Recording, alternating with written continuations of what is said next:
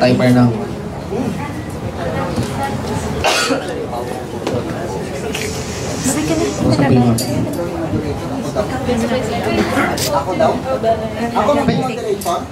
Sa part niya po. Tapos si Brother Benny po para po sa Adventist. Dalawa po ang ating moderator. So sa ngayong hapon po, ang affirmative naman ay si Brother Ronald. At ang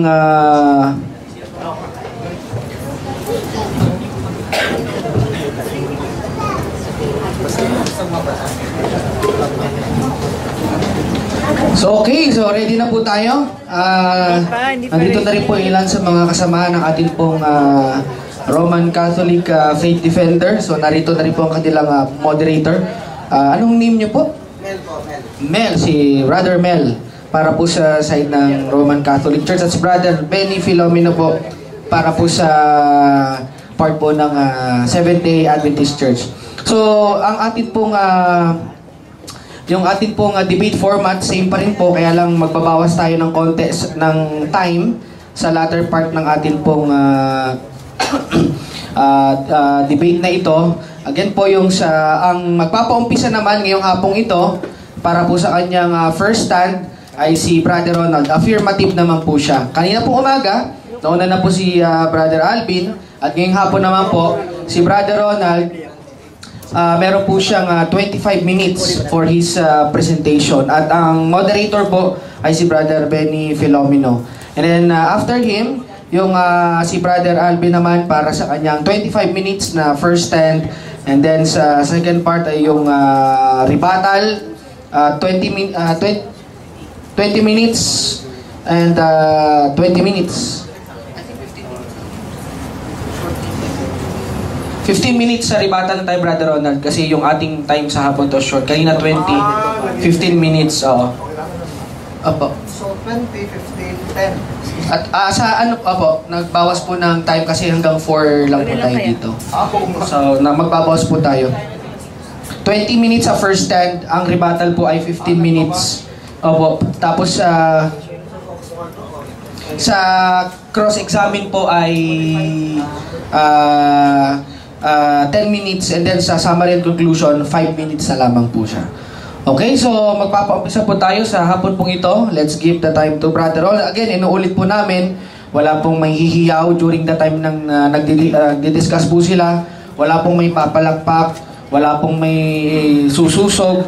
Tapos after po nila, yung sa last part natin, magbibigay tayo ng 1 hour para sa question and answer ng mga audience naman, audience participation. Ulitin ko po, ang audience po, hindi po sila makikipagdebate sa mga nandito po. Magtanong lang po kayo, pag hindi po kayo satisfied, bahala po kayo. Ganon din po sa kanilang dalawa. Pag hindi po sila satisfied, pong ipilit kasi hindi po sila, baka magkaroon lang po ng kaunting commotion. So, ready na po tayong lahat. So, 20 minutes para sa kanyang unang tayo, affirmative, Brother Ronald Obidos.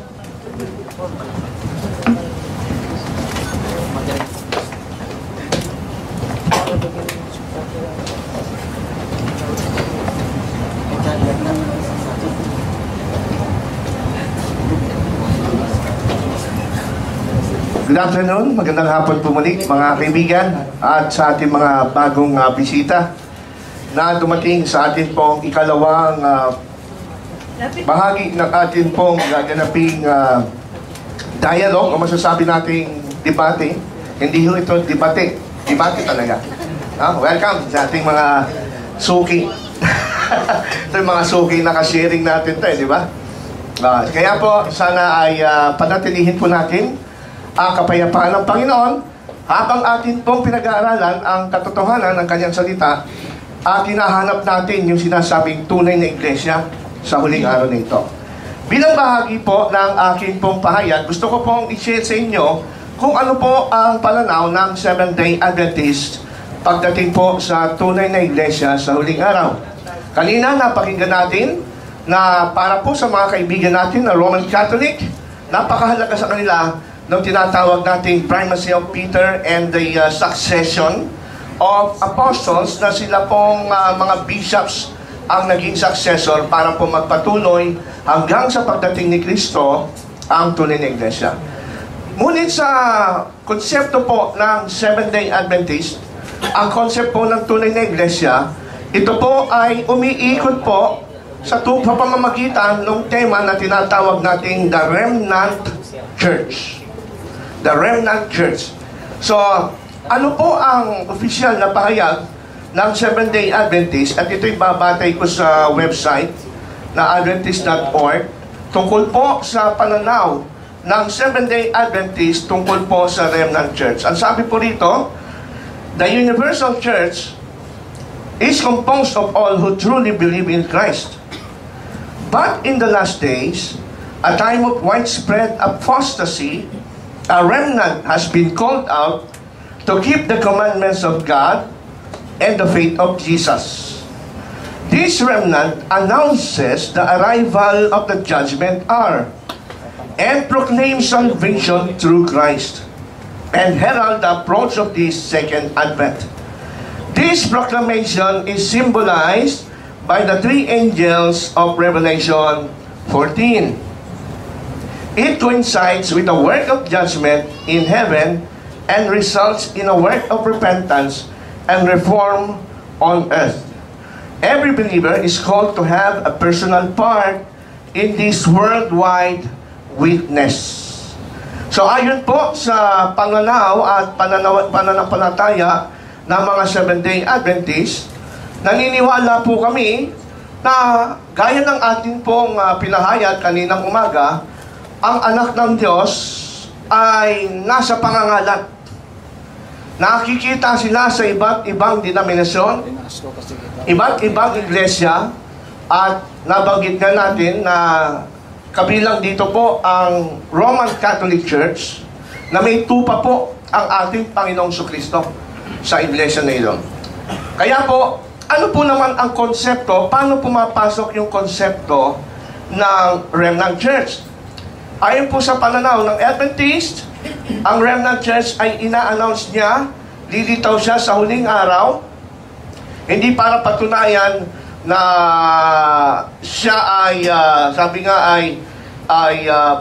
siya lamang ang ililigtas, kundi mag-i-invite siya sa iba na kung nais nilang maranasan yung full expression of faith at full blessings mapabilang sa Church ng Panginoon, ay tatawagin din itong mga ibang tupang ito para mapabilang sila dito sa Remnant Church. Ano po ang pinagkaiba ng Remnant Church kumpara sa ibang iglesia sa huling araw na ito? Itong Remnant Church na ito, hindi nila pinagmamalaki na makikilala ang tunay na iglesia sa pangalan.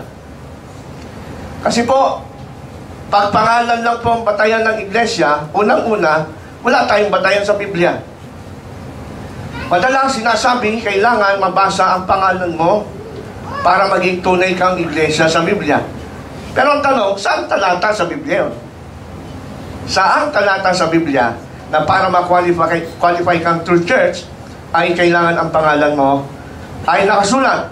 Kaya po, gaya po ng ating binasa, ito pong Remnant Church na ito ay lumalakad at gumagawa ayon po sa katuparan ng propesiya sa Biblia.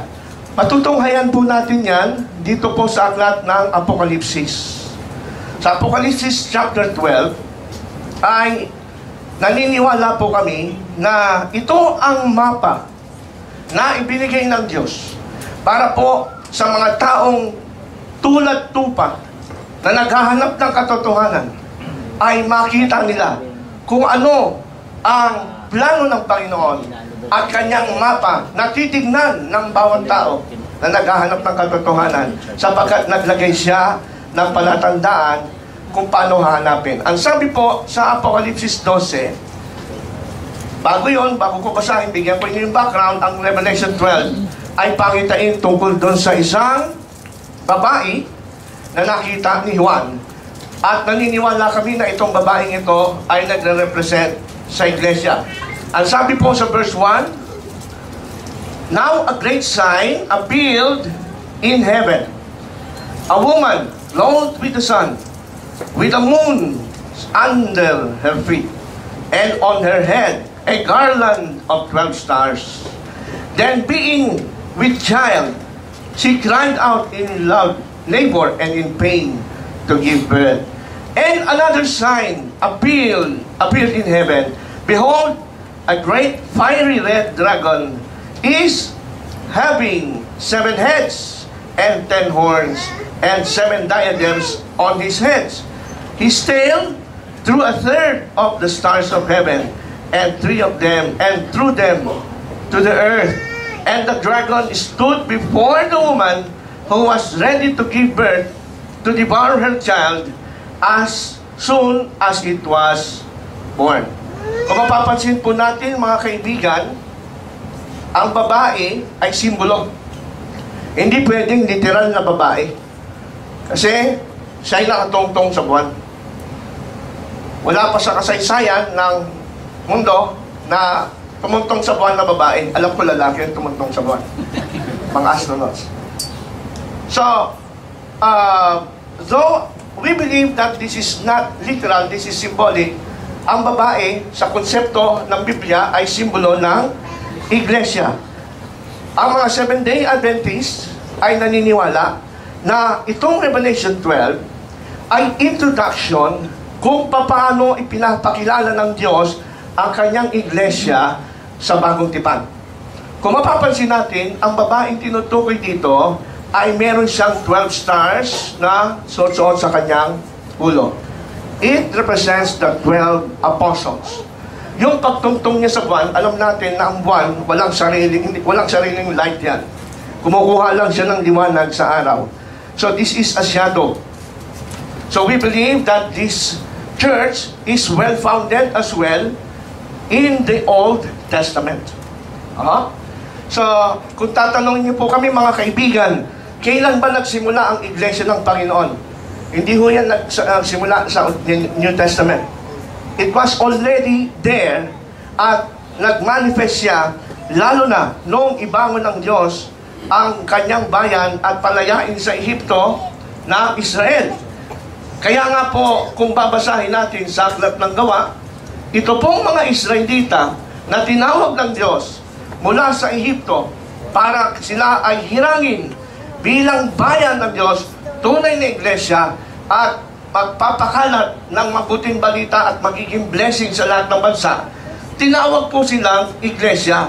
Ayon po rito sa Aklat ng Gawa 7:38, kung saan sila'y tinawag na church in the wilderness. So ang Panginoon meron na siyang iglesia sa Old Testament. Iglesia sa ilang.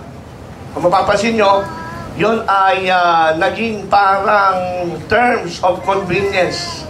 No? Kahit nasa ilang sila po ay iglesia pa rin ng Panginoon.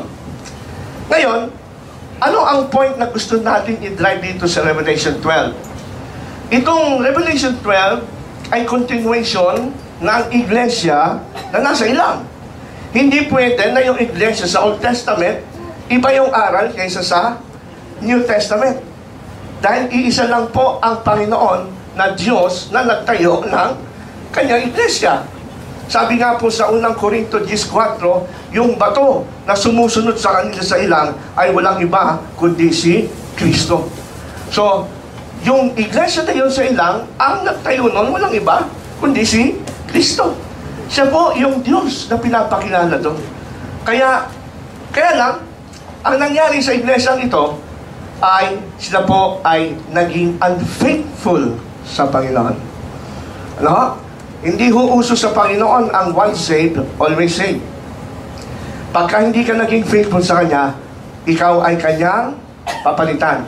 So, nasan dito sa Old Testament yung concept ng remnant na sinasabi ko?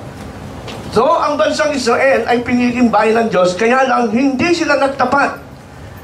Bilang Israel na pinili ng Diyos, ang nangyari ho sa kanila, yung pagiging remnant nila, naging historical remnant na lang sila. Historical remnant. Wala na sa kanila yung basbas ng Diyos, kasi nagbago na rin sila ng aral. Lalong-lalo na, kanila pong tinakwil ang Mesiyas na talagang tunay na tagapagligtas. Siya po ang itinuturo sa kanilang sistema ng santuaryo at templo sa Old Testament kung paano huhugasan ang kanilang kasalanan. Kaya lang tinakwil nila ang Panginoon na maghuhugas sana sa kanilang kasalanan. Kaya dahil yan, itong remnant church ng Panginoon noon sa Israel ay naging historical remnant na lang. Pero ito maganda. Ang konsepto ng remnant sa New Testament ay pinapakita sa atin, lalo na pag binasa natin sa Aklat ng Roma, ang remnant, ito po ay preserved by the grace of God. So kung merong historical remnant ng nag-apostate na nation of Israel, sa loob niyan, merong faithful remnant.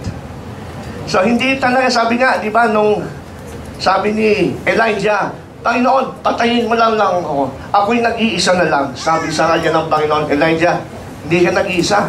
Ako ay nag-ingat ng 7,000 na aking mga pinili upang maingatan ang aking pangalan. Kaya yung konsepto ng remnant church, nasa Old Testament pa rin yun. So kung ang Israel hindi nagtapat, kaya po sinugo ang Diyos, na ang anak ng Diyos, si Kristo, na upang itayo muli at i-organize muli yung kanyang iglesia. Kaya ang ginawa ng Panginoon, para muling i-organize yung kanyang iglesia, ay tinawag niya mula doon sa historic remnant ng Israel, yung mga faithful remnant. Ito yung 12 apostol. Kaya kung babalikan natin yung aking binabasa kanina sa Revelation 12, ang simula po na eksena ng Revelation 12, may binanggit na ang batang isinilang. So ang setting nito is during Roman Empire, nung ipanganak ang ating Panginoong Kristo, panahon ni Maria. Merong church ang Panginoon nun. Kaya lang, kailangan ipanganak tong Mesyas para po magpatuloy at i-organize yung tunay na iglesia. Kaya kung mababasa natin, yung dagon na lumalarawan kay Satanas, hindi natutuwa. Kaya ang ginawa niya, yung bata ayon sa Revelation 12, inaabangan niya sapagkat gusto niyang patayin. At yan ay nakita natin sa kasaysayan sa Biblia. Sa panahon pa lang ni Herod, gusto niya ipapatay pa lang yung sanggol. From 2 years old pababa, ipapapatay niya. Pero hindi siya nagtagumpay.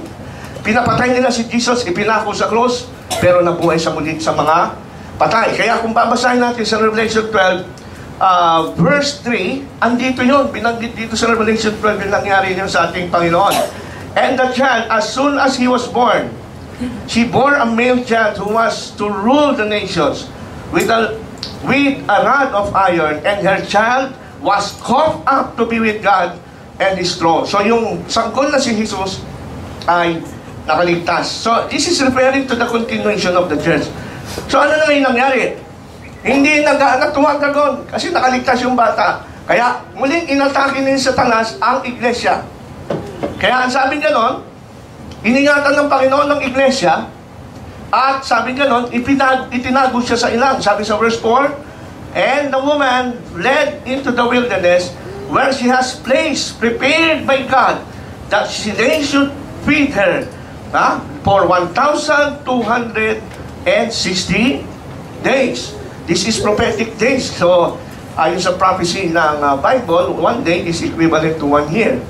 So, for 1,260 years, itong iglesyang ito, ayon sa interpretation ng mga historicists, Protestants, this refers to the Middle Ages or in Dark Ages. Kung saan pinag-uusig, pinagpapapatay ng isang institutional church mula sa Roma, ang mga Kristiyano. Pero hindi nawala yung mga tapat na faithful remnant. Dahil faithful sila sa salita ng Diyos, at hindi sila pinapabasa ng salita ng Diyos, but they are faithful not to the institution but to the Word of God. Dahil nagalit ang dragon, sinugapan ng babae, pero tinago siya ng Panginoon, iningatan siya during that time.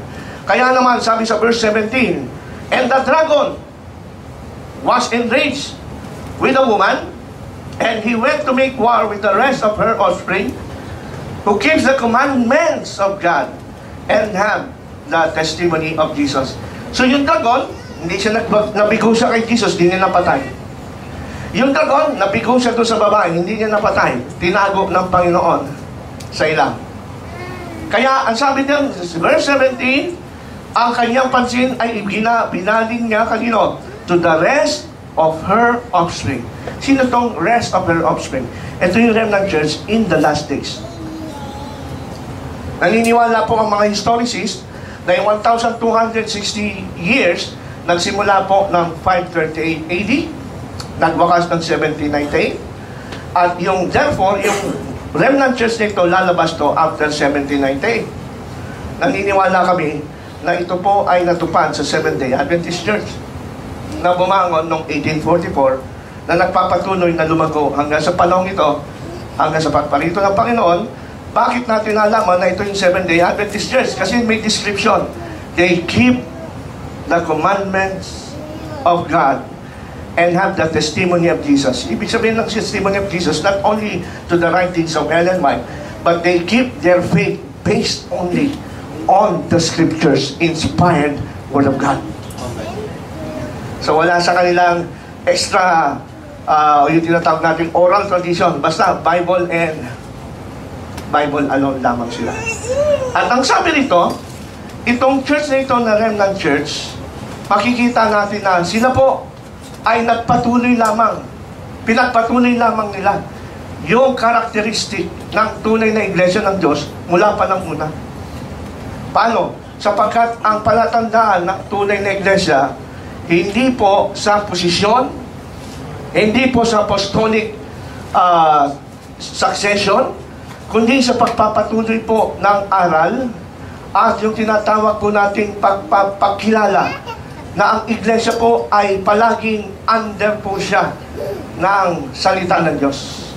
Siya lamang po, hindi po infallible yung church. Ang infallible po ay ang kautusan ng Diyos. Hindi pwedeng baguhin. Bagaman merong propesiya sa Daniel 7:25 na merong institusyon galing sa ikapat na kaharian, ang Rome, na babaguhin ng kautusan, hindi po yun ang karakteristik ng tunay na iglesia. Ang tunay na iglesia, kumikilala po sa kautusan ng Diyos at faithful to the testimony of Jesus. At to expand further, yung application ng testimony of Jesus, parang sabihin natin na ito'y natupad sa Seventh-day Adventist, naniniwala kami na itong spirit of, o yung patotoo ni Jesus, is referring to the prophetic gift in the church. Kaya kung i-quote po natin yung aklat na aking sinulat ni Marvin Moore, The Challenge of the Roman Catholic Church, i-define ko sa inyo na yes, ang Seventh-day Adventist Church ay hindi siya lamang ang iniligtas kasi marami pang mga anak ng Diyos sa ibang church, but in other way, somehow, Seventh-day Adventist is the true church kasi siya ngayon ang inatasan ng Diyos in the last day. Siya yung remnant church para magbigay ng mensahe ng angels, ng 3 angels sa Revelation 14. Kung babasahin natin ang Revelation 14, yung mensahe ng 3 angels, dyan nyo maintindihan kung bakit ang mga Seventh-day Adventist ay lagi nilang idinidiin ang kahalagahan ng pagsunod sa ika-4 na utos ng Diyos, sa 10 utos. Kasi sinasabi sa Revelation chapter 14 verse 6 and 7, yung mabuting balita na ibinabalita ng anghel sa lahat ng mga tao sa buong lupa ay ibinabalik ang mga tao na matakot sa Diyos at tuparin ang kanyang utos. Okay? God bless. At marami pong salamat. Thank you, Brother Ronald. Let's give Brother Alvin his 20 minutes of presentation. Thank you very much, Brother Ronald. Good afternoon. Thank you for still being with us with Brother Ronald this afternoon till we end at 4 o'clock. By the way, I would like to acknowledge my friends, young safety and apologists in Manila, Dong Adrian Malyari, Brad Melchor Manalili, also a debater, and Brad Mahinay. They are 3, so 5 na sila ngayon. 6 na kami. Nakompleto rin ako. Now, I am in the negative side, negating the proposition that is affirmed by Brother Ronald to resolve that the Seventh-day Adventist Church is founded by Jesus Christ in the Scriptures, in the Bible, and other standard references. I was waiting from start to finish I have not heard a single Bible verse in which Christ founded even one local Seventh-day Adventist church.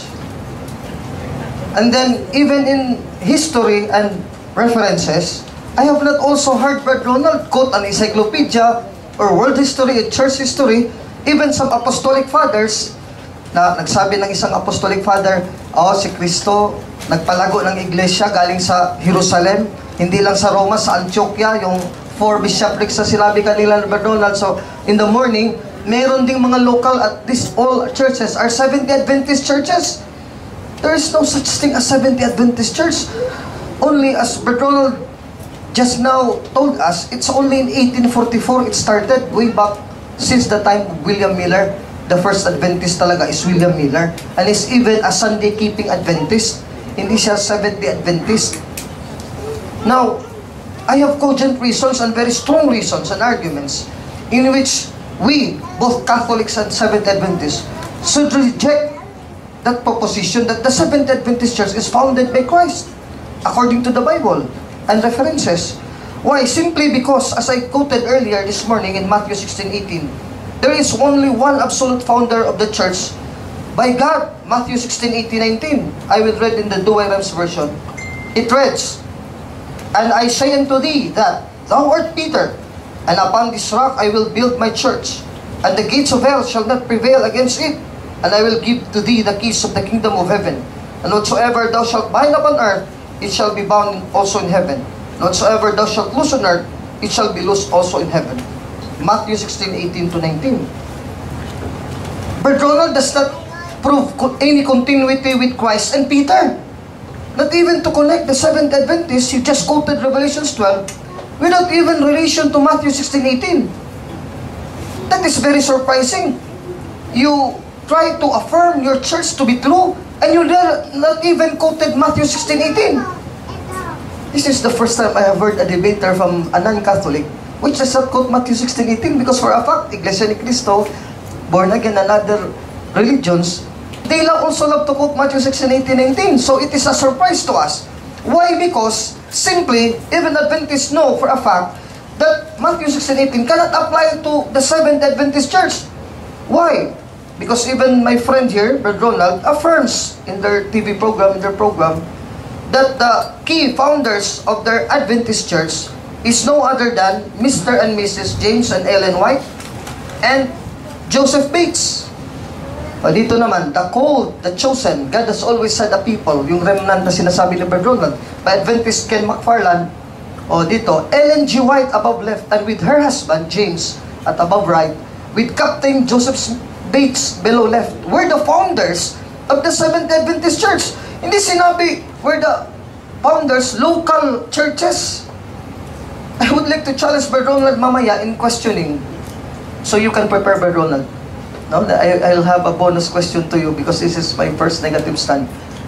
Saan mababasa sa inyong standard books in Adventist books tulad nito na talagang payak statement, Jesus Christ founded the Seventh Adventist Church?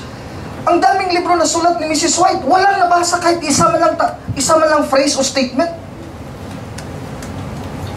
Brother and sisters Adventists, venerable brothers and sisters, that is an eye-opener for you. Matatanda ng iba dito, tapos wala pa kayong nabasa sa libro mismo ng inyong Sabadista, even the commentary, na letra po letra, the Seventh Adventist Church, in which we are members of this, according to White, is the true church founded by Jesus Christ and no one else. Wala kang mababasa dyan. So I was surprised. I'm reading all the literature of Seventh Adventist because I have informed you, my uncle is a Seventh Adventist and he supplies to me all the literature from Seventh Adventist Church. Because really the founders, you cannot say, for an excuse, founders only Brother Alvin of a local church. No, it's not local church. The church itself, Seventh Adventist. Now I have here another to bolster my claim. These are all Adventist references. SDA Layman's Movement, A Door of Hope for Laodicea. Here on page 17, the Seventh Adventist book is also standard because it is SDA Layman's Movement.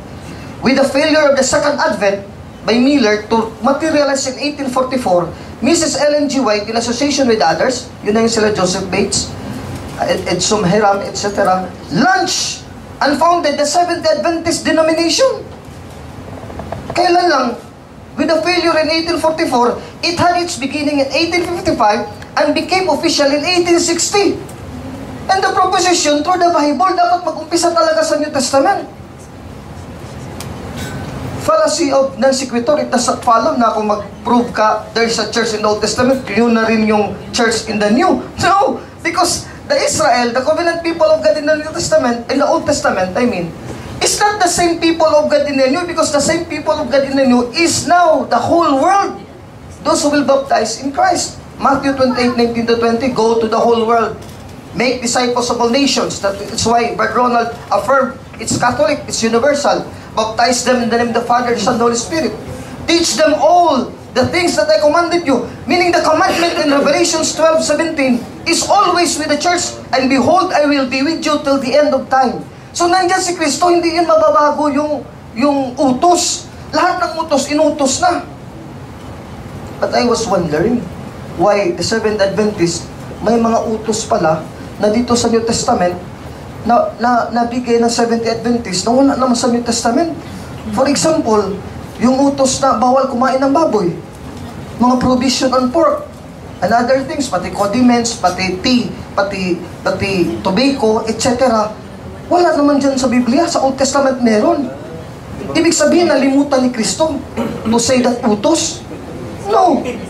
Lahat talaga ng utos nandyan na. Bakit sabi ng Iglesia ni Kristo, bawal ang dinuguan? Nalimutan ba ni Kristo yung lahat ng utos na bigay na eh? Tapos meron palang kalakip, in 1914, according to the INC, bawal na dinuguan. Nakalimutan ba ni Kristo pag-utos to ngayon lang nang na-return ang church? No. That cannot be. All the commands of God in Revelation 12:17, that remnant church, is no other than the church that I have affirmed in this morning's debate on about the true church which I am proving in affirmative, the Roman Catholic Apostolic Church. So it is clear here, many times in the book by Seventh Adventist, it is always affirmed that it is not Christ who founded the church, but these three people. Page 106 of the same book, Miller's message reached the Robert Harmon family. And thus it was that their teenage daughter Ellen, a future founder, isa nga lang founder, future founder of the Seventh-day Adventist Church. Hindi sinabi local founder of an American Christian church which has relation with the church in Jerusalem or in Rome. No! Really, the church, Seventh-day Adventist, she was the founder. Found and gave her life to the Advent Hope. See, we know for a fact, Catholic and Adventist, and even all Christians all over the world, that William Miller has a false prophecy that was called in history the Great Disappointment. Christ never returned from 1843 to 1844, any day or any month of that year. So, he was a false prophet. And now here, I have read here, Miller's message reached Robert Harmon family. And it was that their teenage daughter Ellen, future founder of the Seventh-day Adventist Church, found and gave her life to the Advent Hope. So, naniwala din si Mrs. White sa prophecy, false prophecy of William Miller. So, if the father is a false prophet, then the daughter and sons of faith of William Miller are also false prophets. Please, venerable Adventist brothers and sisters, do not be hurt, because this is only talking about the truth. Galatians 4:16, am I your enemy because I told you the truth? St. Paul says, Galatians 4:16. So in Isaiah 9:15-16, if the head is a false prophet, then the tail, if the father is a false prophet, the parent, then the daughters and the children are also false prophets. Isaiah 9:15. And the prophet that teaches lies, who is the head, and also is the tail. And they that call these people blessed shall cause them to err, and they that are called blessed shall be thrown down headlong. Isaiah 9:15-16. Do I Rems Bible? In Proverbs 29:12-13, if the leader believes in a lie, and the members also believes the leader, the lies of the leader, they are called by the Bible evil.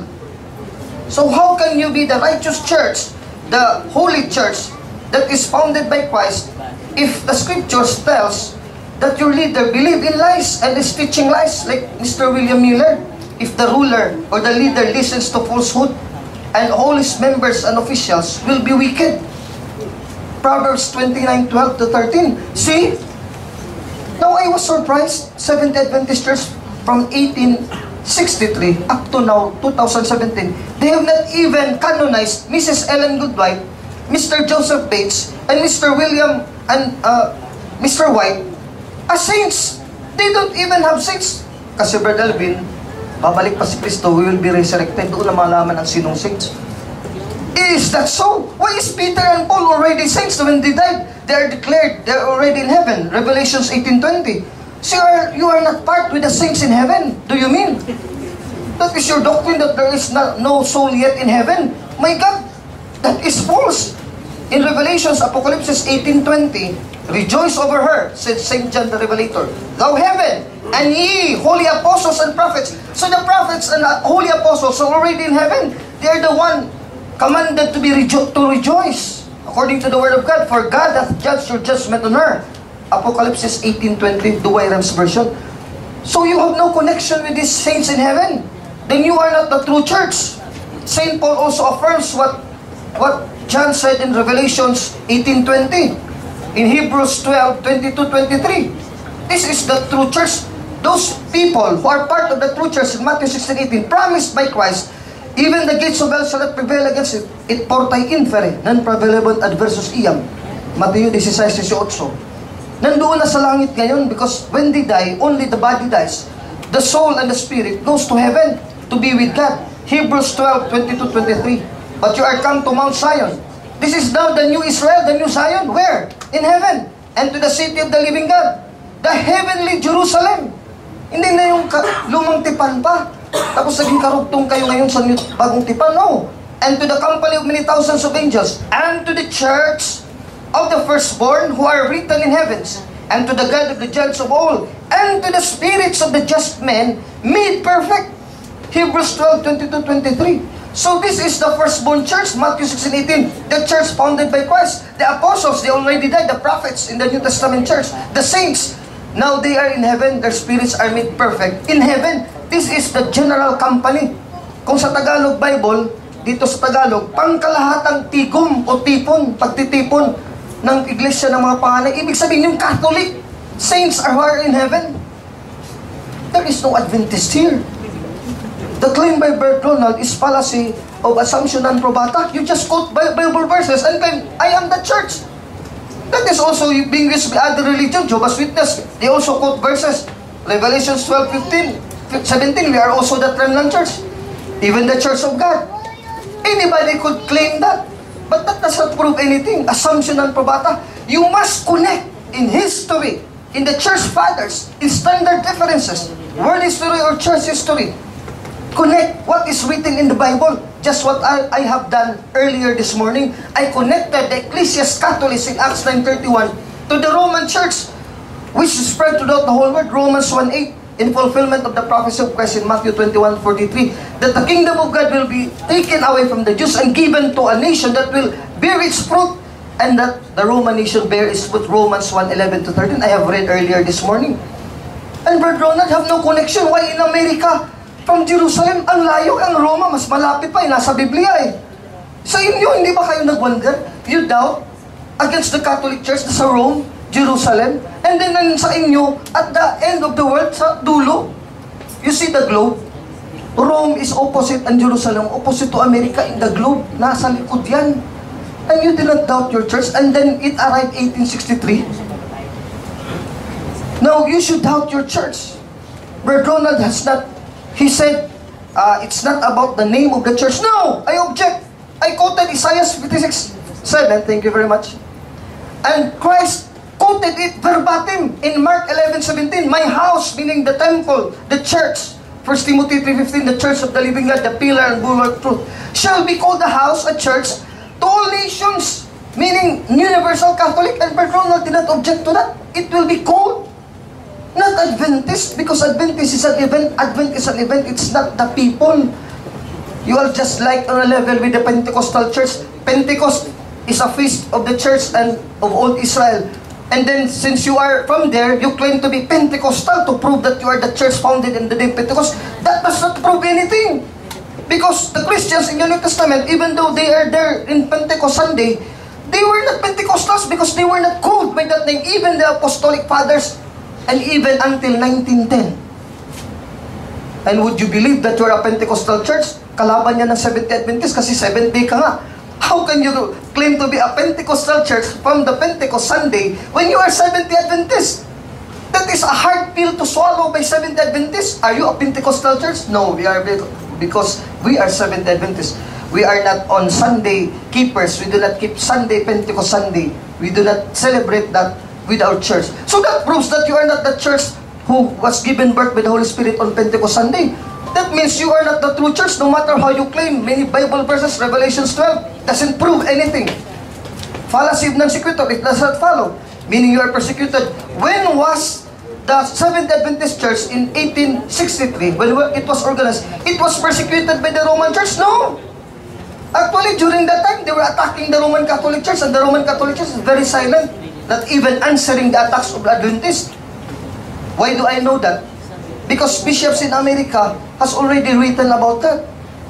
For example, our apologist, very known apologist, Brother Melchor Manalili, you remember him, who wrote Faith of Our Fathers? Yes. Oh, Cardinal James Gibbons. He was the first one to answer for how many years? That was only the time he answered attacks from other religions. There is no proof we persecuted you. And Brother Ronald mentioned the Roman Church persecuted your church. This cannot be proven by history from 1863 until now. Until now, that we are now brothers, the General Conference accepts us as your brothers. We, the Catholic Church, that after the Second Vatican Council, also accept you as separated brothers in the faith. So much more, wala ng persecution between Seventh-day Adventist and Catholic Church. So, your proposition crumbles and fails. It cannot be proven by your own statement. If you say something, a statement, you should prove it historically. Do not just make stories, because it would become myths and fables. Myths and fables, for example, the myth of apostasy. Total apostasy, it cannot happen. Because Christ said, the church that I founded, even the gates of hell cannot prevail against it. False prophets would arise, yes. They could bring with them some also friends to be members of the church. But in 1 John 4:4, your faith has destroyed, has overcome the false prophets of the world. 1 John, first Catholic letter of John, chapter 4, verse 4. So false prophets could not win, could not be victorious over the church founded by God, because it is of God. It is not of man. Matthew 16:18-19. If you believe it is apostatized, then that is your church. That apostate church is your church, not the Catholic Church, the original church founded by God. The Ecclesias Catholicos in Acts 9:31, the Catholics test Ecclesias in Romans 16:23, I have quoted earlier this morning. There is no Adventus Ecclesias. There is no something like that in the Bible. You could not even, this is even a misnomer, seventh day. And how can you be a seventh day when the Living Bible, Colossians 2:16-17, let no other people judge you because you do not celebrate Sabbaths. You do not celebrate Sabbath, meaning the Christians, Colossians 2:16-17, are not celebrating the 7th day Sabbath of the Jews, and you name your church 7th day Sabbath.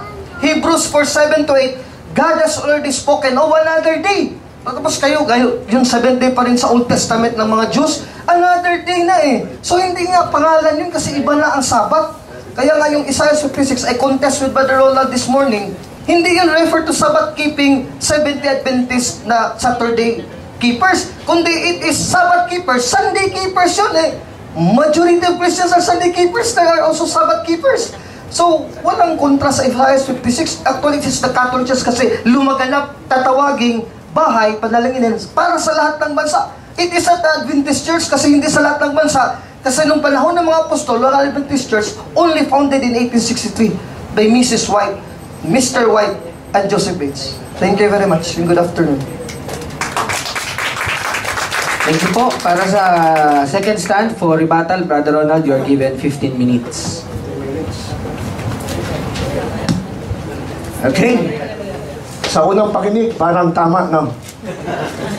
Sabi nga ng Proverbs 18:17, kailangan siya sa atin yung kanyang sinabi. Una, sabi niya, problema natin mga Adventist, wala tayong connection kay Kristo, walang mababasa sa ating mga libro na tayo'y tinayo ni Kristo. Kasi po, ang mali doon, sinusukat nila tayo sa kanilang maling panukat. Kailangan meron ba tayong connection, nakalagay, nakasulat? Hindi ho. Paano ho tayo na-connect kay Kristo?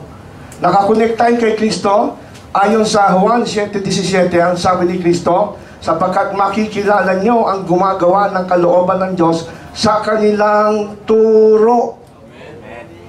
Yun. Hindi pa na sinabi ni Kristo, makikilala nyo kung sila ay merong early history nakakonect kay Pedro. Di ganon. Kasi apostolic succession is not a guarantee.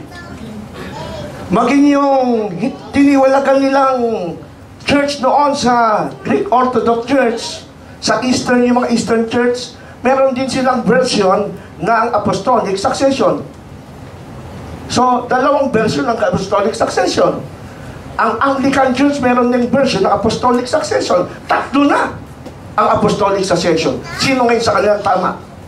So, may problema pag sa apostolic succession. Kaya yun, hindi ang ginawang batayan ni Kristo na hahanapin mong connection mo kay Kristo. Ang sabi ni Kristo, ulitin ko, Juan 7:17, makikilala sa turo. Ano sabi doon sa Judas 3? Na inyong ingatan ang pananampalataya na minsan magpakailanman ay ibinigay sa mga banal. Amen. So alin magpapatuloy? Yung apostolic succession na yung turo? Yung pananampalataya ho ang magpapatuloy. Kaya nga po, paano nagpatuloy yan? Kasi yung Bible natin, nagpapatuloy. Iningatan po yan. Kaya yung sinasabi niya, hindi nakakapasa yung kanyang standard na pagpilit ipinapasa sa Adventist, kailangan may connection kay Kristo through hindi na namin kailangan yan kasi alam namin na ang turo ni Kristo nakasulat na sa Biblia. Mali ang application niya sa Matthew 16:18. Sabi ni Kristo, upon this rock I will build my church. Tutol ba tayo ron? May tutol dun eh. Upon this church I will build my church. Ngayon, kung atin pong kukunin yung mga early church fathers interpretation, based din sa kanilang understanding, hindi angkop sa interpretation ng Roman Catholic. Ang sabi nila doon, yung rock o yung bato na pagtatayuan ng iglesia is none other than the confession of Peter, which is Christ is the Son of God. Doon itabase, doon itatayo ni Kristo ang iglesia, doon sa confession of faith na yon ni Peter. Tandaan nyo, Matthew 16, ang problema sa Roman Catholic apologists, they don't know how to use context. Marunong silang selective, talon dito, talon doon, tagpi-tagpi. Ang Matthew 16, ang topic doon si Jesus. Nagtanong si Jesus, sino ba ang akala nyo? Sa akala ng mga tao, sino ako? Ba yun ang tanong ni Jesus? Tapos si Pedro lang sumagot, ikaw ang Kristo, ang anak ng Diyos. Mapaalam ka, Pedro. Hindi sa iyo sinabi ng laman at buto. Sinabi sa iyo yan ng Diyos sa langit. Kaya sabi ng Panginoon, sinasabi sa iyo na ikaw ay Pedro. At sa ibabaw ng batong ito, yung batong ito, yun yung confession ni Pedro. So paano kami nagkaroon ng koneksyon kay Kristo sa itinayo niya iglesia? By confessing that Jesus Christ is the Son of the living God. So kung tatanungin tayo, anong connection niyo sa Matthew 16:18 mga Adventist? Ang connection namin, because we confess the same confession that Peter confessed. Amen? So dahil doon nagkakaroon tayo ng connection sa iglesia, hindi kailangan ng tradisyon na kailangan nakakonect ka doon sa, may problema nga yung connection ng apostolic na yan, Kaya sana po maintindihan nyo ang subject si Kristo. Kaya yun po ang connection ng Seventh-day Adventist Church sa church na ito ni Jesus. Now, ang founder daw natin si Ellen White, wala naman tayo doon sa salitang founder eh. Nakakaproblema lang doon sa umuunawa. Kahit si Pablo, unang Korinto 3:18, sabi niya, ako'y gaya ng isang matalinong tagapagtayo. Si Pablo tagapagtayo ng iglesia.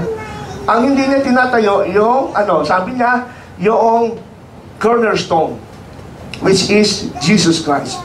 Yung turo ni Kristo, hindi niya papalitan yon.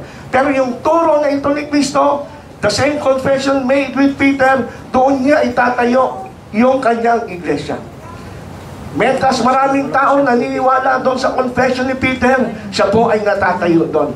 Kung sumampalataya kayo na si Jesus ang Son of the Living God, kayo po'y nagiging bahagi ng Iglesia ng Panginoon. Without connecting to Rome, sa diocese ng Rome. Hindi ko nga alam eh. Hindi niya sinagot kanina yan, yung diocese ng Rome. Now,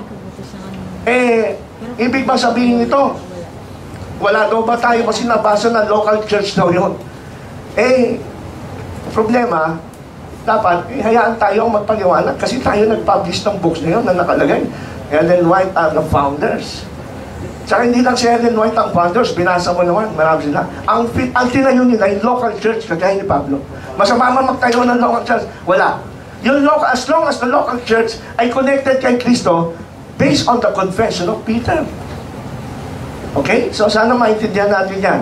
Now, sa 12:17, yun daw utos na yun ay hindi panibagong utos. Yun ay kahit anong inuutos ng Panginoon na sinusunod. Yun ang problema. Pag hindi tayo marunong magbasa ng konteksto, hindi mo alam kung ano yung utos na pangahawakan at paniniwalaan ng Remnant Church sa 12:17. Pagpapasahin natin yung introduction ng Romans chapter 12, ang introduction na nagsisimula sa Revelation, hindi sa Romans 12, Revelation 11 verse 19. Ano nakalagay doon? Nakita ni Juan, nabuksan ang templo ng Diyos sa langit at napakita ang kaban ng tipan. Tanong, ano yung nasa loob ng kaban ng tipan? 10 utos. Kaya nung matapos makita yung kaban ng tipan, andun 10 utos, tsaka ngayon, ipinaliwanag yung babae na inusig ng dagon at yung Remnant Church na sila'y tumutupad sa utos. So, connected sa 10 Commandments yun. Hindi sa kung ano-anong utos. Yan ang problema. Pag di tayo marunong magbasa at igalang. As a respect to the Bible, let the Bible interpret itself. Hindi yung interpret natin based sa ating tradisyon o nakagislang pananampalataya. Okay? Ito pa. Medyo kinutya niya yung pagkakatayo ng ating iglesia ay galing daw sa great disappointment. Parang nga namang nakakahiya. Para nga namang nakakahiya naman kayo samantalang si Kristo tatayo sa bato, hindi mamamatay ng gates of Hades. Pero alam nyo, nakakatawa ba yun? Ang hindi alam ni Brad Alvin at mga kaibigan Katoliko, ang great disappointment nasa propesiya, nasa Revelation 10. Pag binasa nyo yung Revelation 10, yun po ang propesiya ng great disappointment. Bakit naging great disappointment? Sabi ng Revelation 10, sabi ng anghel kay Juan, itong aklat na palumbon na bukas, pansinin nyo, sabi doon, the open little book. Based sa interpretation ng mga historicists, kahit the Adventists, they believe that this is referring to the book of Daniel. So darating ang panahon, mauunawaan natin ang propesiya ni Daniel. At yun po ang pinakaunang pinag-aralan ng grupo nila William Millerites noong panahon na yun. Ang sabi doon sa Revelation 10, sabi ng anghel, kainin mo yung aklat. Hindi, ibig sabihin literal, kakainin mo yung Bible. Ibig sabihin, tanggapin mo. At bilang matamis sa iyong bibig, ngunit magiging mapangit pagdating sa iyong tiyan. So anong sabihin nun? Ipapangaral ng grupo ng mga sinaunang, mga Adventist, yung mabuting balita na si Kristo malapit na dumating. That is good news, kaya matamis sa bibig. Pero ano nangyari? Hindi dumating si Jesus, Alvin Miller, October 22, 1844, na-disappoint. Tama yung date, mali yung event. Kaya sabi ni Juan, sa Revelation 10, naging mapait sa tiyan. And that represents the great disappointment. Nakakatawa ba yun? Hindi.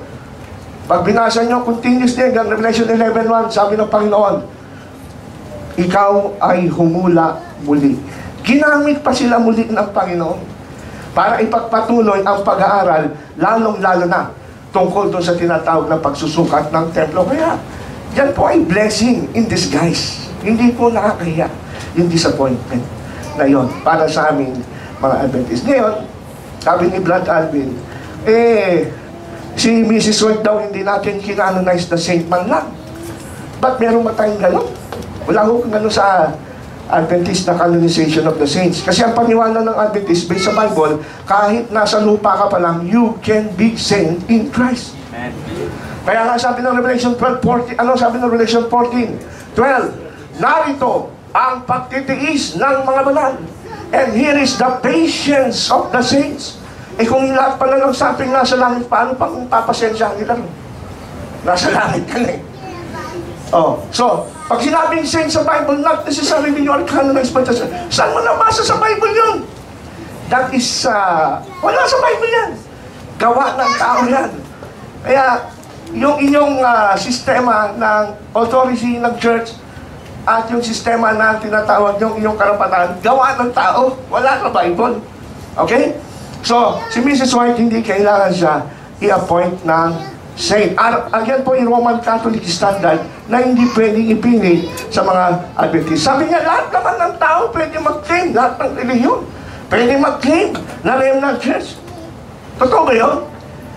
Lahat ng tao pwede mag-claim, pero pag sinukat mo, based on Revelation 12:17, may palatandaan yung remnant church. Ano palatandaan? They keep the commandment and the testimony of Jesus. Tanong, did they keep the commandment? No, they changed the commandment. They do not keep it. They abrogate the commandment. Sinasabi niya, Sabat din naman ang Sabado. Tanong, saan ba galing yung salitang Sabat? Sa Latin yan ay Sabato. Sa Greek, Sabaton. Sa Kastila, Sabado. Sa ating salita, Sabado. Pag tinignan mo sa kalendaryo, pareho ba yung Sabado at Linggo? Sa kanya pareho. Kay Brad Alvin, pareho yung Sabado at Linggo. Kailan naging Sabado ang Linggo at kailan ang Linggo ang Sabado? Kahit tignan mo sa kalendaryo mo, magkaiba yan, Brad Alvin. Kaya hindi mo pwedeng ipilit sabihin na kami ay tumutupad dyan sa Isaiah 56:7 na kami ay nangingilin ng Sabat. Hindi kayo yan. Binago nyo nga yung Sabat eh. No. So pagka mapapanayan mo na yung Sabado ay Linggo, siguro tama ka. Okay? Gusto ko rin idiin dito yung inulit nito kanina umaga na hindi daw tayo true church kasi hindi tayo nagse-celebrate ng birth ng church. Tanong, sino nagputos niya? Nag-celebrate mo yung birth ng church? Pinutos pa ni Jesus yan? Meron bang thus saith the Lord? Is it coming from the infallible, inspired word of God? Hindi. Sino lang may utos niya? So, sino ngayon ang tunay na iglesia? Yung iglesia na nagtitiis, nagsisikap, tuparin ang utos ng Diyos sa kabila ng paghuhusig ng lakon? O yung iglesia na para hindi matupad yung utos niya, babaguhin mo para pumabot sa kagustuhan mo? I don't think na kung sa dalawang group, dalawang stand na ito, hindi po pasado ang Roman Catholic Church. Kasi sa kanila, Bible and tradition. Samantalang ang stand talaga sa 2 Timothy chapter 3, verse 16 and 17 is the inspired word of God. Mas may authority po sa mga tunay na banal na anak ng Diyos ang inspired word of God. Kaya yung kanyang mga sinasabi, hindi naman galing sa inspired eh. Yung bang i-celebrate ang kapistahan ng church, saan yun? Wala. Wala sa inspired word of God. Yung kailangan i-canonize si Ellen White, saan mabasa yun? Hindi rin inspired. Alam ko, dalawa naging inspired, ang Diablo at ang Panginoon. Kung hindi sa Panginoon, saan pa yun? Kaya pipili tayo, madali lang pumili. At ang dito nga, ulitin ko. 12:17, hindi niya na-repeat ng 12:17. Bagkus parang gusto niyang palabasin na lahat sila pwede rito. Hindi kayo pwede lahat dito. Most of the churches, Catholic, kasama na ng Orthodox Church, kasama na yung mga Evangelical Protestants, hindi sila pasado rito. Marami akong mga references, mismo mga Protestants, ina-admit nila na wala sa Bible yung Sunday. Yan ay hindi inutos ng mga apostol. Yan ay ginawa lamang dahil sa tradisyon. Eh, sinasabi niya na mayroon ng ibang araw sa Hebreo. Hindi ibang araw yun. Pag binasa mo yun, it's spiritual day, hindi literal day, Sunday yun. May natitira pa kang araw para, may natitira pa kang pamamahingang Sabat para sa bayan ng Diyos. Alam niyo, yung ginamit kong pinanalo ko kay Perion noon, nung nagdebate kami ni Perion, kaya ngayon yung nagpapastor na ng Adventist, yung Hebrews 4:17, Sabbath, the 7th day Sabbath. Thank you, Brother Ronald.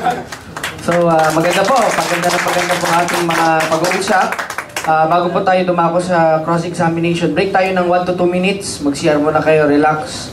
Magunat-unat po kayo. Alam ko po kayo ay gustong-gusto nyo lang magtanong. Mamaya po yung part ninyo. Continue mo na yung emotions ninyo mamaya. I was listening to Brother Ronald, and then he was claiming, I know, lalabas talaga, he will mention local church. Actually, pero the challenge is, walang sinulat dyan sa mga libro nyo. Is Brother Ronald nag-invento yan. So you're the first Adventist apologist who invented that palusot. No? Kasi in standard apologetics in Adventist, sa General Conference, walang sinabi na Ellen Gulet is only founded a local church. Kasi pag local church, connected nga kayo dito sa Rome at sa Antioch at sa Jerusalem, di ba? Kung local church, wala nga kayong connection. You claim also walang connection. So paano maging local church? Walang connection sa Jerusalem. My God, it's very elementary. So, Brother Ronald, you're teaching us very elementary logic, and thank you for that. Oh. Now, he quoted 1 Corinthians 10:11, using St. Paul, when St. Paul says, be careful how you build. Sabi niya, the only foundation is Jesus Christ. Amen for that. The Catholic Church also believes that. But Paul is reminding the Corinthians not to build other foundations than Christ has already built. 1 Corinthians 3:10. If you will read the verse, the Williams version, it says, for other foundation, no man can lay, but that which is laid, which is Christ Jesus. Ibig sabihin, magtatag ka ng simbahan, galing talaga doon sa pundasyon ni Kristo. Sinong pundasyon ni Kristo? Ephesians 2:20, Matthew 16:18. You are Peter, and upon this rock I will build my church. You are built upon the foundations of Mrs. White ba? The apostles and prophets. Ephesians 2:20. So, ang may karapatan na magtatag ng simbahan, connected ka sa prophets and apostles. Is Mrs. White, Mr. White, and Joseph Bates apostles? No! Only 12 are apostles. Kaya nga, ang proof ko kanina, siguro hindi nakuha ni Brother Ronald, 12 apostles, the 2 apostles, Peter and Paul, founded the church in Rome. That's why we claim we are true. Meron bang ibang nagtatag ng iglesia sa Roma? The Roman Catholic Church in Rome? Aside from Peter and Paul? Wala. Kaya nga si Kristo ang nagtatag din ng iglesia sa Roma, the Roman Catholic Church. I have proven early this morning. Sa'yo, Seventh Adventist, sinong apostol? Sa 12, sino? Si James ba? Alam naman natin, walang apostol na punta ng Amerika during that time. O kahit na lang si Kristo, nagpakita kay Ellen Goldwhite, you are my new apostle and prophet in these last days. Magtatag ka naman iyan ng iglesia kasi natalikod ng iglesia tinatag ko sa Matthew 16:18. Walang ganyan nangyari. So, Mrs. White, Mr. James White, and Joseph Bates, Ibsen Herom, and other Seventh Adventist founders according to United States Archives sa Securities Exchange Commission in 1844-1863, has no right at all, even Felix Malalo or any other church, the 44,000 religious denominations, has no right to establish or found a church, even local, kung walang connection sa true church. Kasi yung church, nandoon na yan, Matthew 28:20, sasamahan niya ni Kristo. You will just only be incorporated through baptism. Sabi yan ni Paul. Kaya ang context, Brother Ronald, in 1 Corinthians 3:11, nandito sa unahan, hindi mo nakuha. Quote ka kanina ng unang Korinto 12, tapos hindi mo pa alam in context. Sabi ka, ito sa kasi si Brother Alvin, ng mga Catholic apologists, they quote the Bible not in context. Ngayon, ikaw pala not in context Kasi yung unang Korinto 3, Korinto yan, 1 Corinthians. Unang Korinto 12, anong sinabi ni San Pablo? For as the body is one, hindi dalawa na may nag-apostatize na body, yung unang body. New Testament, Matthew 16 pa naman, 18 ang nag-apostatize. Tapos yung sa inyo, 1863, another body naman yun, dalawa na. O, di ba? Dalawa na kayo. One only, one body, and has many members, and all the members of the body, whereas they are many, yet are one body. So also is Christ. For in one Spirit, meaning the Holy Spirit, we're all baptized into one body, ibig sabihin the church, whether Jews or Gentiles. Kaya kung Hintil ka, Amerikano ka, Pilipino ka, you must be baptized by this church founded by Christ in Matthew 16:18. And 1 Corinthians 3:10, founded by Paul in Corinthians, you must have a connection. Hindi necessary talaga yun. Sabi ni Brother Ronald, I disagree with that. Strongly disagree. It's not necessary to be connected. My God! Paano ang aral mo makonect mo sa aral ni Kristo? Hindi ka pala konektado ni Kristo. Tapos diretso ka sa Biblia. Everybody can claim that. I will also read the Bible. I master also verses. And then I will proclaim the word. Now I have found the truth. Connected ako sa Bible ni Kristo. Salita ni Kristo, John 17:17. That is not the way.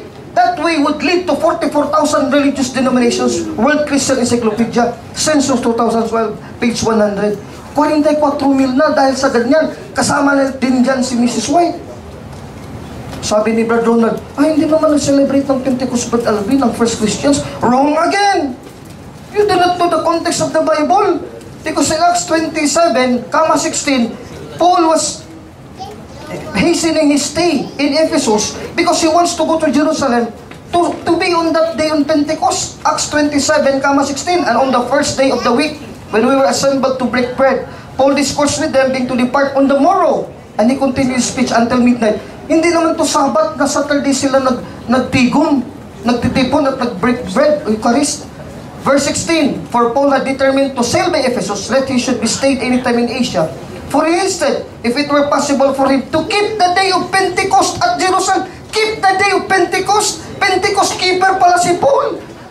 Tapos sabi mo, Brother Ronald, contradictory. My God, this already proves that you are not the true church. I'm very sorry, my venerable Adventist brothers and sisters. Please, bear with me, because the truth really hurts. But no matter how the truth is hurting, but we must love the truth. True love loves the truth. 1 Corinthians 13:6 and Ephesians 4:15. We must speak the truth in love. Now, even in Corinthians, kasi Brother Alvin sa Jerusalem, kaya mag-celebrate talaga si Paul. He was still Judaizing at that time. Even in the church in Corinth, Corinth kanina, you quoted 1 Corinthians, tapos hindi mo alam the whole context of Corinth. In 1 Corinthians chapter 16 verse 1 and 2, first day collection. In the Greek, Sabaton. Kaya ang first day, naging Sabaton na ng mga apostol at ni Kristo. Please do not laugh because this is the truth. And ang Pentecost saan? O dito sa baba, nandito rin ang Pentecost. Verse 8, and that I will tarry at Ephesus until Pentecost. So kahit sa Epheso, it is already a Gentile area, a pagan area, not a Jewish. Paul is also celebrating the first day of the week, 1 Corinthians 16:1-2, verse 8, also Pentecost, kaya nga Pentecostal eh. Hindi pangalan Pentecostal Church, pero it was the church who celebrated Pentecost. Kaya this proves, once and for all, na kayo hindi nag-celebrate ng Pentecost together St. Paul, did not keep the first day, wala kayo Eucharist on the first day, walang collection on the first day, you did not keep the Sabbath on the first day, then you are not a true church. No matter how you use the scriptures, maneuver the scriptures as much as possible to suit your own church. Now we go to the command. Are you sure that you have the command, the right command? Are you sure you have the right command? Why is it that if you have the right command, you do not know that the scripture is being prophesied in the New Testament times? People will come in the later times. And this is the command that you have taken from whose command? From Christ? No. Let us read 1 Timothy 4:1-3. Now the Spirit manifestly saith that in the last times, meaning the end of days, some shall depart from the faith. Not in the time of the apostles itself.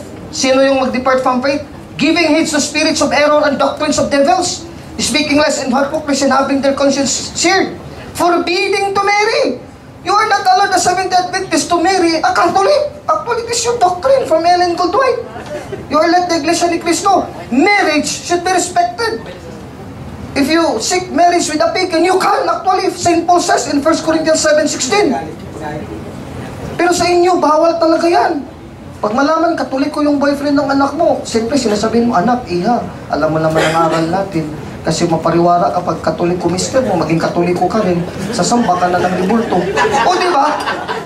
Pero wala kaming doktrina na sasamba ng ribulto. Kaya bawal eh. Sino nagbawal? We should not laugh about this because this is a very serious matter. Forbidding to marry, to abstain from meats. Oh, which God has created to be received with thanksgiving by faithful, by them that have known the truth. Itong libro na ni Mrs. White, The Ministry of Healing, page 272-272, maraming bawal, pork, alcohol, kahit konti, palang total bawal, 100%. Kahit konti, wala sabi dito. Abstain from alcohol, walang porsyento dito. Pero sa Bible, 1 Timothy 6:23, use a little alcohol. Kasi Kristo gumawa ng wine to let the celebrant of the marriage in Cana, John chapter 2, verse 1 to 11, they also drink wine. Because in Sirach 36, 25, 26, a feast cannot be happy without a little wine. You see, the Bible is against the Seventh-day Adventist. And this is the command that you have affirmed. That is not the command of Christ, that is the command of the devil. Last 5 minutes, thank you very much. Now, again, the main argument to that Brother Ronald, even I am in the negative now, should destroy, is that he should affirm that Mrs. White is also an apostle according to Ephesians 2:20 para bigyan siya ng karapatan na magtatag ng local church. Kasi pag hindi siya apostol, wala siyang karapatan. O paano kayo, Brother Alvin, patay ng mga apostol, bakit nandito kayo? Kasi sabi ko nga kanina, yung connection. O, napapasi dito, binuklat ko 267 Pope na from Peter. Yun nga kasi saan ka magpapabinyag kung wala yung simbahan, wala na apostasize na talikod, doon naubos may persecution. Sino magbabaptize sa iyo in 1 Corinthians 12:13-14? Wala. It cannot happen because Christ said, I will be with you till the end of days, Matthew 28:20. And thus it is exact and it would always be true till the end of time. Hindi yan mawawala. 1 Timothy 3:15, the church is the pillar and bulwark of truth. Tapos total apostasy, nag-teach ng error and heresy. Paano pa mag-defend ng truth? Wala na palang truth. Ang truth daw yung Bible. Kaya nga, defender of the truth is the church. Kung natalikod ng church, sino nang mag-defend? Wala lang church. That cannot happen. That is an impossible dream. To dream an impossible dream. To fight an unbeatable foe. To fight the Catholic Church is unbeatable. I tell you, my friends, so better you convert to the Catholic Church. Pag lalabas ka sa Babylonia, lumabas kayo sa Babylonia, pahayag 18:1 hanggang 4, saan kayo babalik? Dito, papasok kayo sa 1 Peter 5:13. The chosen church in Babylon, the chosen church in Rome, led by Peter. Wala kayong ibang option to go to the Catholic Church, the Church of Rome. Even Mrs. White in the Great Controversy, page 432, says that the Roman Church, the Catholic Church, the Romanist, the Church of Rome, it's the same entity, it's the same church, has real Christians within it. So yung real Christians, palabasin mo, pagiging Adventista, i-real na nga eh. Kaya kung may real doon ka pumasok, pag maging real Christian ka rin, sabi ni Mrs. White. Great Controversy, page 432. So now, you have not proven anything, Brother Ronald, I'm sorry to tell you. And your argument falls and falters miserably. It was demolished by me. Turned into dust. Dugmok yun. Bungkang. Sira talaga. Bakit? Walang karapatan kahit sinong tao. Kasi ang apostol lang.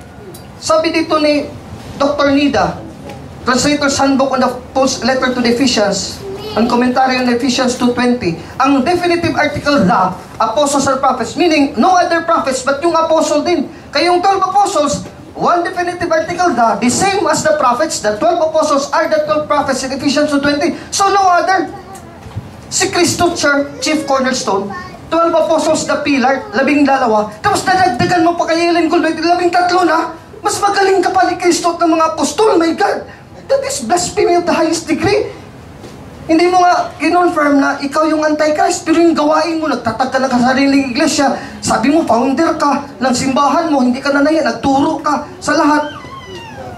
You are already an Antichrist with that. You attack the saints. You see? Sabi ni Brother Ronald, hindi naman kagawain naman Brother Alvin to canonize. Kahit man lang hindi canonize, just to call Ellen Goldberg a saint. Kasi sa Isaiah 4:3, they shall be named saints in the time to come. Isaiah 62:12, the people shall be called holy. Tawagin talaga yun. Romans 1:7, holy people. Kayo sabi nyo, sa buhay pa kami, Brother Alvin, holy. Pero patay na, hindi na matawag holy. Oh my God. Brother Adventist, I've heard this argument from my father debating with my uncle. Pagpatay na tayo, holy lang sa buhay pa, sa lupa. Pagpatay na, hindi na holy. Dapat sana i-declare talaga na si Ellen Goldberg, our prophet, founder, prophetess, spirit of prophecy, is now Saint Ellen Goldberg. Wala man lang, Peter is saint already. Saints and prophets, Revelations 18:20, they were called saints. The divine, John the divine, King James, meaning John the saint. Kayo wala kayong the divine, the saints of the Seventh-day Adventist, tapos tunay kayo. Ang pagkabanal, yun nga ang resulta ng tamang aral at doktrina. That is a vague term and ambiguous to say, I have the doctrine but Alvin, it still needs to be debated. I'm not afraid to debate about Sabbath. I'm not afraid to debate Ellen Gulwet and the primacy of Peter or the papacy or hell and heaven or any doctrine that we are different. That is still to be proven. That is fallacy of assumption and probata. You just claim the verse, Revelation 12:17, connect it with John 7:17, and claim that you have the teaching. It still needs to be proven. It's not a forum to prove your argument. Thank you very much. Thank you, Brother Alvin. So it's time for cross-examination. Since negative si Brother Alvin, he will cross-examine Brother Ronald. I just want to remind you po na kapag nagtanong po kayo, halimbawa po Brother Alvin, kayo po na magtatanong kay Brother Ronald, let him give time to answer your question in 1 minute. So yung cross-examine natin is 10 minutes, consume the time. So pag halimbawa nagbigay na ng hudyat si Brother Ronald na tapos na siya, kahit hindi niya makonsume yung 1 minute, then go to another question. So 10 minutes, okay na ba? Time? Sige po, 10 minutes. Ano po yung 1 minute na question, Brother Ronald? Sige, pero yung timekeeper should say 1 minute off na. So that we can have the limit. Okay, Brother Ronald. My first question, Brother Ronald, I've already let you prepare it earlier. Where in your standard Seventh Adventist from the General Conference that it is stated categorically and very plain and simple that Jesus Christ our Lord or even one of the 12 apostles have founded the Seventh Adventist Church in America? Please give me a standard reference page number. Una, hindi sasabihin yan ng General Conference kasi parehong magkaibang context. Yung tinayo ni Jesus sa Matthew 16 is the Universal Church. That is what we call the invisible church. Samantalang ang Seventh-day Adventist Church is a local church. So may connection yung Seventh-day Adventist in a sense with the church that Christ built in Matthew 16:18, not geographically but biblically. Next question. You said local church. Mrs. White founded the local church. Where is that in your standard Seventh Adventist book from the General Conference? Is it only your argument? Or is it not from the Seventh-day General Conference? Where? Chapter and page number of your book. Please give us the book. Well, for us Adventists, we don't need to read it word for word because it is implied already and we understood it. Next question. Pwede kong i-request sa aming General Conference next time para for the sake of Brother Alvin, papalagay natin. Next question. Let's go to the Bible. Where, chapter and verse, is your argumentation that you don't need to connect to the apostles and Christ? Literally. Where, chapter and verse na hindi kailangan i-connect talaga kay Kristo at 12 apostol. Wala akong sinabi, absolutely, na hindi tayo dapat kumonek sa apostol. Kung napakinggan mo yung stand ko, we are connected to the apostles, not geographically, but biblically. Ayun ang hahanapin ko ngayon. Where dyan sa Bible nga, not geographically. Yung mga sinasabi mo. Word for word, dalawa? Siyempre naman, Bible tayo eh. Hindi yung salita mo lang. Please, not give us chapter and verse. Sometimes you have to use your common sense. No, Bible. Kasi pagka walang nabasa sa Bible na geographically, ikaw nga dapat magpatunay ng geographically. Kahit affirmative ka, it's your burden. It's a burden of proof. Wala ka naman mababasa. So, sinabi na, binasa ko na kanina na ang connection ng Adventist sa church na tinayo ni Cristo is biblical, not geographical. Kayo kasi geographical lang eh. Next question.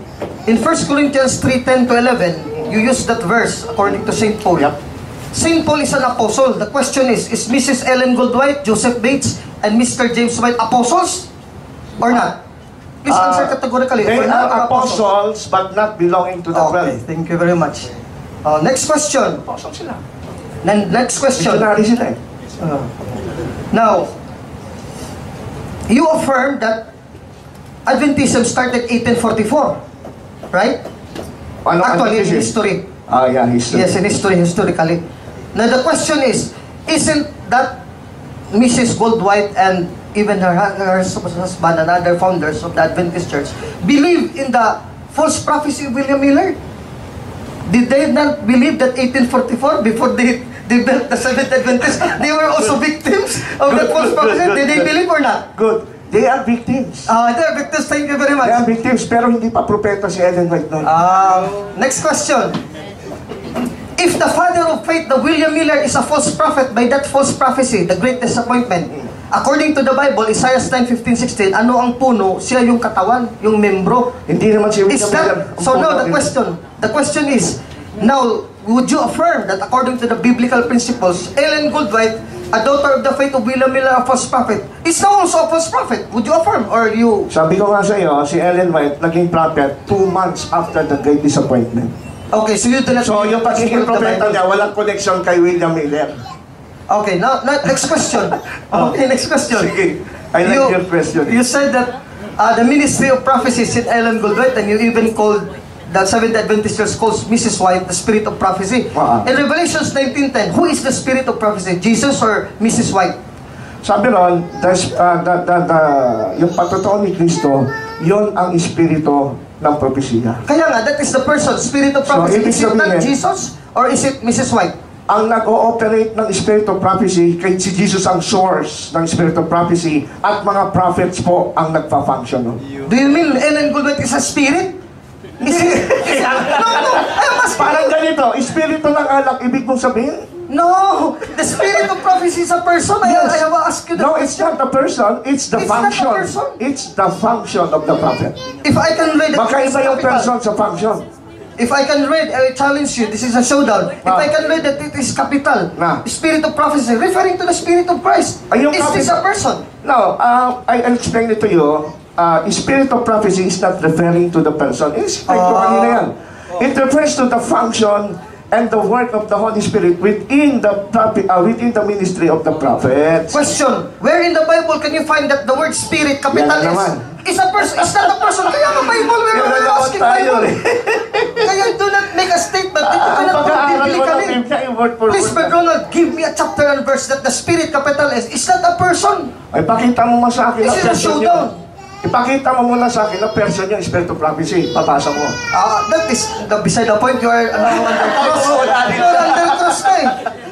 Kasi nga ang point ko, kung ibabalik ko yung argument mo, hindi mo rin masagot eh. Kasi if I can answer that with a Bible verse, you would concede defeat. The spirit of prophecy is person. Yes, actually, it's a person. I'm referring to Revelation 12. Yes, yes. Sige, basahin mo person niya. Because pero mali, ikaw dapat magtanong.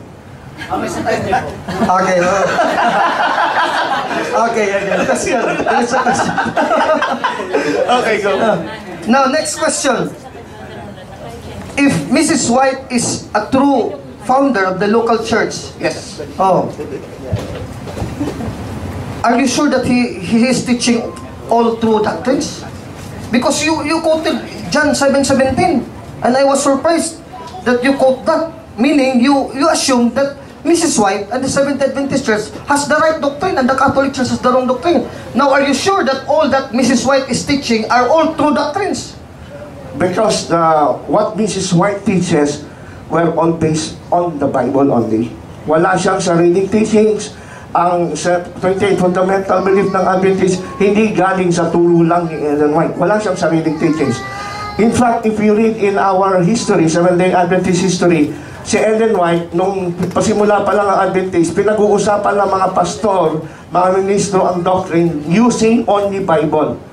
Kaya nga yun po yung libro namin na 28 Fundamental Belief, yung makapal, wala kayong makikita ron na kinukot namin palagi si Ellen White. But rather, it is always scriptures. Yung essential natin, yung summary ng 28 Fundamental Belief, di ba? Wala namang spirit of prophecy doon. Puro verse ng Bible to prove you that Mrs. White is not teaching anything that came from herself only. In this book, E.G. White notes as a premise for Sabbath school lessons, she affirms that God's only begotten Son, Jesus Christ, had himself become a sinner and would suffer the penalty of sin. Saan sa Bible na naging sinner si Christopher Ronald, chapter and verse? As himself become a sinner. That's symbolically. Hindi, wala sinabi symbolical. Become a sinner eh. Become is literal. Sinner is literal. Alam mo, ang mapapaliwanag niyan kami, hindi kaya nga, tao. saan dito paliwanag mo yan? Sabi mo na it is symbolical. Become a sinner eh. Kasi you have to consider the overall doctrine of the Seventh-day Adventist Church. Not only on particular publication. Besides, it's not our official dogmatic teachings. Okay, I leave that to the audience. So, kaya ang mag-i-interpret ng buong belief ni Ellen White, wag lang pa isa-isa. Dito, in page 63, Sabbath School Lessons by Ellen Goldwhite, she stated, the omnipotent God, meaning the Father, suffered with His Son Where can you find this in the Bible that God the Father suffered with the Son? Hindi ba nasaktan ng ama nung nakita niya ang anak niya namatay? Where in the Bible? I'm not telling you that Sa you're bagay, not Diyos. chapter and verse po. Sa But bagay. Ronald, because this is a Bible debate. Tama yun, tama yun. Where? Pero ako'y naniniwala kasi ang Diyos ay pag-ibig. Diba? For God so loved the world that He sent His only begotten Son. Objection, Mr. Moderator. I will not Chapter and verse muna. Di pa ako Ronald, tapos bago ka sumagot. magpaliwanag. Di pa ako sagot to. Sige, may chapter and verse. May 1 minute tayo eh. Okay. In Adventist theology, yung suffering ni Jesus Christ in which the Father is sending His Son to suffer and die for our sins. Para sa aming theology, yan po yung type ng Abraham and Isaac. No?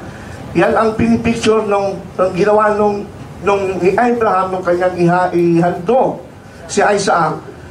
Kung ano yung naging reaction ni Abraham nung ihandog niya si Isaac, umiiyak siya. Nalulungkot siya. Tao lang yung what more pa kaya ang Diyos?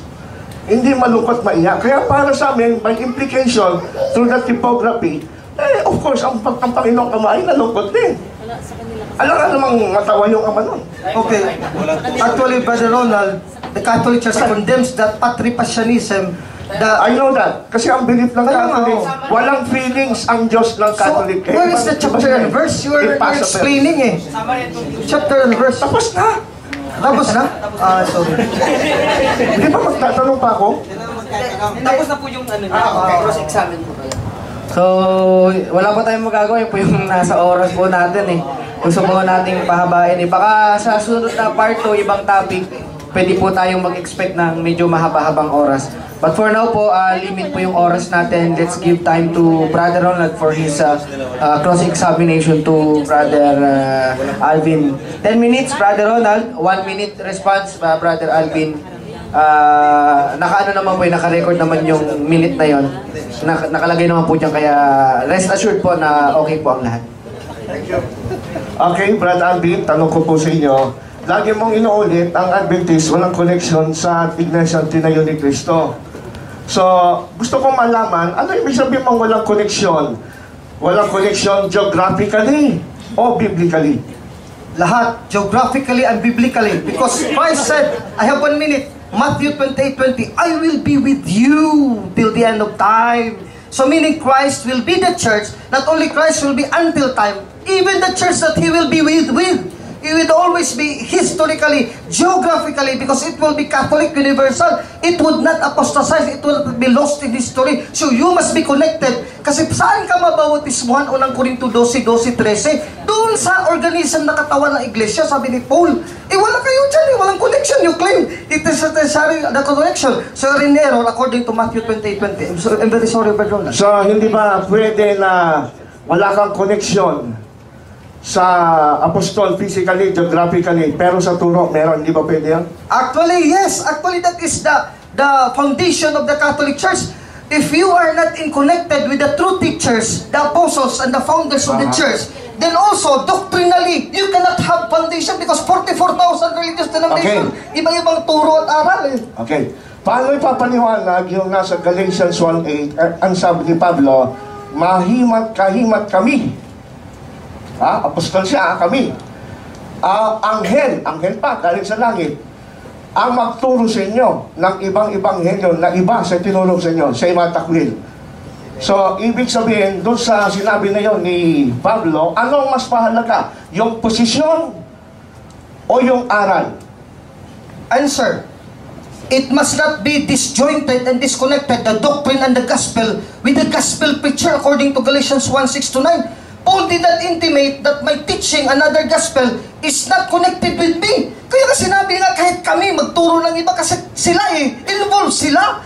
Sa mga tuwid, kahit hindi mali, yung kahit apostol siya, pero mali aral niya, itatakwil. Judas is also an apostle, but he's not part of the whole organization of the church. I'm not talking about Judas. I'm talking about Paul. No, si not Paul. Paul. Paul. Paul is infallible because he's the founder of the church. He's part of the apostles. I'm not talking about infallibility. What I'm asking is, sabi ni Paul, ako apostol na. Apostol na totoo. Pero pag mali aral ko, itakwil niyo ako. Tama ba yan o hindi? Tama, it's a condition. But Paul being an apostle, a founder, cannot teach lie. 1 Thessalonians 2:7, I am an apostle and a preacher to the Gentiles. I cannot lie. Hindi nga I am infallible. So Paul is only giving a condition nga meron nga angkin na kasama ka ni Pablo, magtuturo lang mali. Pero organically, Paul is part of the church. And So, alin ang mas mahalaga ayon kay Pablo? Yung pagiging apostol niya, yung aral? Dalawa. Ang aral. Dalawa. Huwag kang tumawa. I still have to answer. Pipili ka lang Hindi ka pwede. Hindi. I choose two. Both of them because it is not exclusive. It is inclusive. Ang turo ng apostol, galing sa apostol kasi ang pundasyon, hindi lang turo, Ephesians 2:20. You are founded upon the foundations of the apostles. Wala nga sinabing doctrine eh. Apostles. Correct. Revelations 21:14. The church is built in heaven. Yun ang 12 apostles. Wala yung doctrine doon na mga sabat, mga ano pa dyan. Wala dyan sinabi dyan. Correct. Kaya nga, pipili ka lang eh.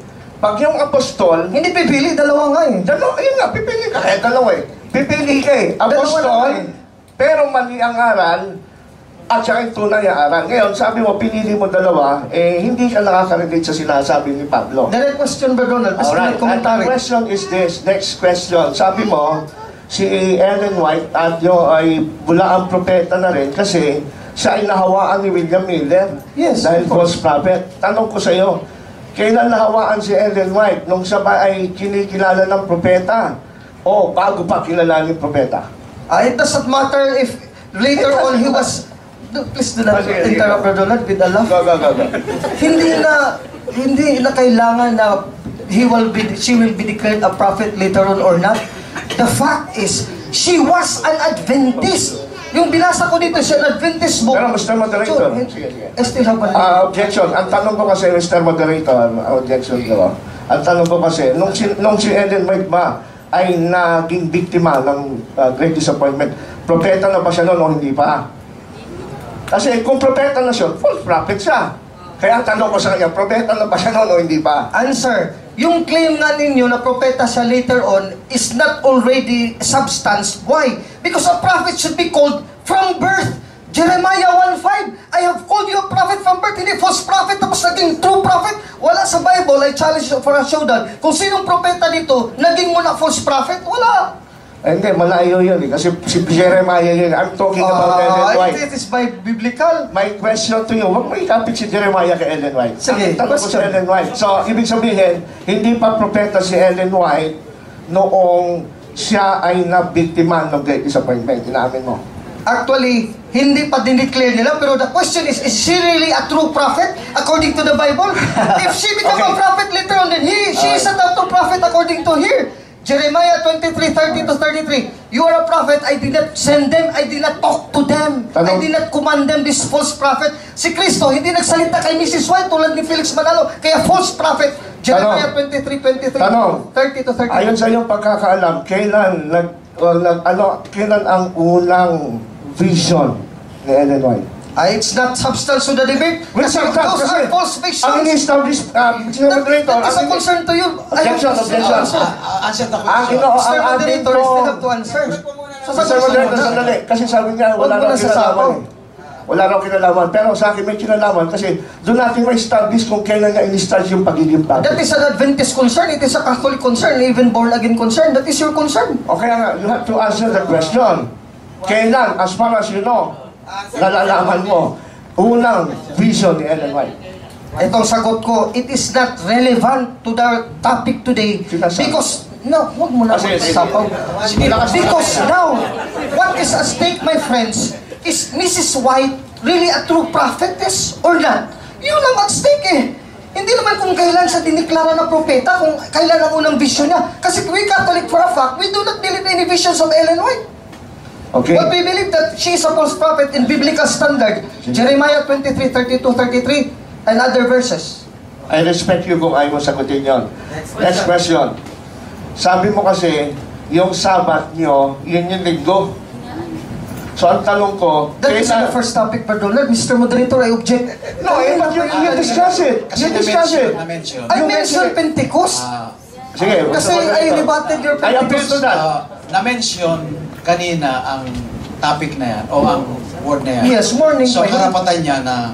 Hindi morning pa yun eh. Iba naman ang topic ngayon eh. But you mentioned it. Huwag mong dadalhin dito But you ang mention what it. happened in the But you morning. mention it. Yes, but do not bring here what happened in the morning because it is an... Because you know why he need to mention it? Because I mentioned it as one of the sign of the true church. But Ronald, So, our topic is at Sabbath. he responds to it by saying that we are also Sabbath keeper. I will answer that So question now- if you will affirm that you cannot stand your stand sa affirmative side that Seventh Adventist Church is the true church. Let's go to the Sabbath. I will call No on that. problem, but at I'm telling you, kasi ito yung response ko dun sa So wala ka atake mo nang sa iba, Sabat. wala ka nang iba. Marami, wait ko marami lang. ka.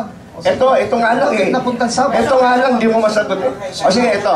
1 minute. Kung sabi ko sa inyo, ang Sabat ay linggo, tanong, kailan naging Sabado ang linggo?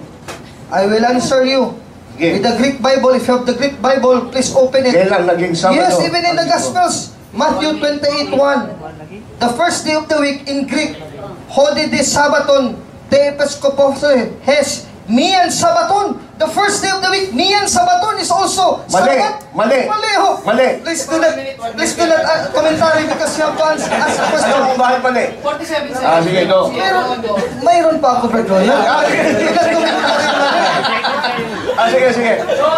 Oh, please do not commentary. Mali ang Bible, mali. I am only reading Mali the ang Bible. unawa. Oh, kaya nga please, Brad Ronald, please keep quiet muna. Oh, Sige, 1 minute.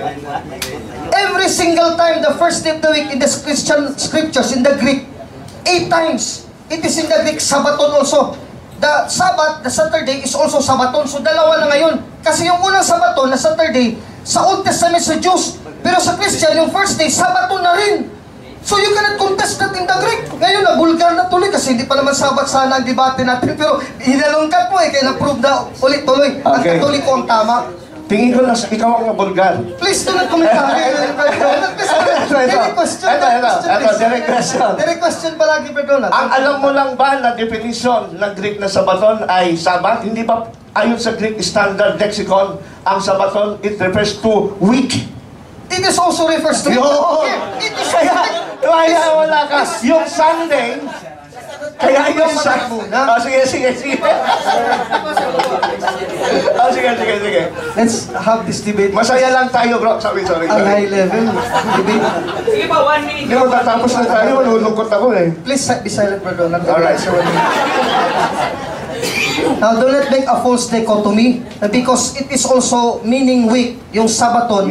It is not already the first day, specific day, kasi yung Mian Sabato is referred also as a day kasi specific eh. Wala ka namang dito na interlinear na yung first day, hindi Sabaton.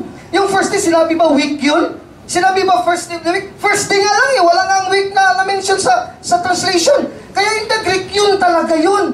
Dalawa na nga kasi sa Judaism is Sabat, sa Muslim, Friday. Christians, Sunday, Sabbath, the Lord's Day.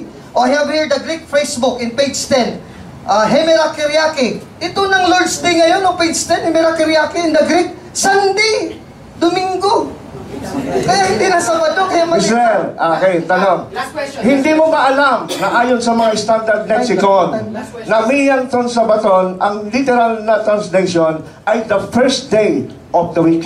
Kaya nga Sabaton nga yun eh, first day nga eh. O di week siya, That only week. proves the proposition that the Sabbath of the Christians is already the first day. Sunday, Hemera Hekeryake. Revelations 1:10, the Lord's Day.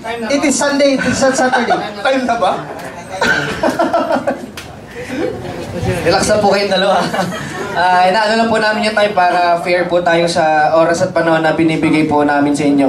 Okay po, para po sa 5 minutes, I think si Brother Ronald na para sa affirmative niya na. 5 minutes, okay po ba sa negative? Okay. 5 minutes for summary and conclusion, Brother Alvin. Wala nang question. Sayang na konti yung oras natin for that time constraint. No? Kaya 4 o'clock we have to finish it. Now, in Revelations 1:10, Brad Ronald, ikaw man kasi nanguna dito sa Sabat-Sabat, kaya anuhin na lang natin for a showdown. Kasi dapat bago tayo umuwi, malaman ito ng buong bayan eh. Apokalipsis 1:10. Sabi dito, I was in the Spirit on the Lord's Day. and heard behind me a great voice as of a trumpet. Meaning, I was in the Spirit. In 1 Corinthians 14, if you are in the Spirit, you are worshiping the Lord. 1 Corinthians 14:15. Now, what is that Lord's Day? No translation of the New Testament in Greek, in Latin, in even translations English, kahit anong translation, wala yung translation na Saturday or 7th day, yung Revelations 1:10. The Lord's Day, the phrase book in Greek, basahin natin. Hemera henai koryaki. Sunday. Kasi ang Saturday nila, semerahen is Sabato. Hindi Lord's Day. Kaya yung Lord's Day dyan, yun ang pinili ni Kristo. Yun ang linggo. Now the Greek, in 8 times in the Bible, binasa ko na isa lang talata, pero I can read Greek, Matthew 28, Mark 16, Luke 24, etc., 1 Corinthians 16, Acts 20, etc. Puro na yan mga Sabaton. Not referring only to the week, kasi yung week is not exclusive, inclusive na yung week eh. Kasi yung week, inclusive of Saturday and Sunday. Nirespeto ng mga Kristiyano, Sabato din yung Sabado, Saturday. Pero yung Domingo, yung Lingos, first day, Sabato na rin, and you cannot deny it because it is inspired Greek, my God. If you deny the works of God, you're attacking Christ. And then the spirit of prophecy, sabi ni Brother Ronald, hindi daw yung person. How, Brother Ronald? Spirit of prophecy, capital letter, hindi person. Person nga yun, kasi si Kristo nga mismo yun, ang spirito ng propesiya. Saan mababasa? 1 Pedro 1:16. Sinong espiritu yun? Hindi yung espiritu ni Ellen White. Kasi si Ellen White tao, babae. My God, ang dami palang dapat malaman ng 70 Adventist, Brother Ronald. 1 Pedro 1, basahin natin. This is a Catholic epistle of St. Peter the Apostle. St. Peter, who is this spirit? 1 Peter 1:11. Sabi dito. Maliit kasi itong Bible ko. Two Peters. Please tarry with me. No? At least maubos ko yung oras ko ngayon. 12. For which cause? Saan yan? 1 Peter chapter 1 verse 12. Searching what manner of time the capitalist Spirit of Christ in them, meaning the prophets, to whom it was revealed that not themselves but to you they ministered those things. Ibig sabihin mga prophets, by whom they have preached the gospel to you. The Holy Ghost being sent down from heaven. Holy Ghost yung Holy Spirit, Spirit of Christ.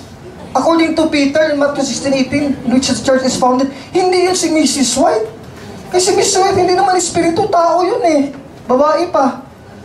Please, Mr. Ronald Obidos, let us be honest. Yung spirit of prophecy that you claim to Mrs. White, hindi pwede malapat. Kahit kanino, kahit hindi si Ellen White lang, kahit kanino.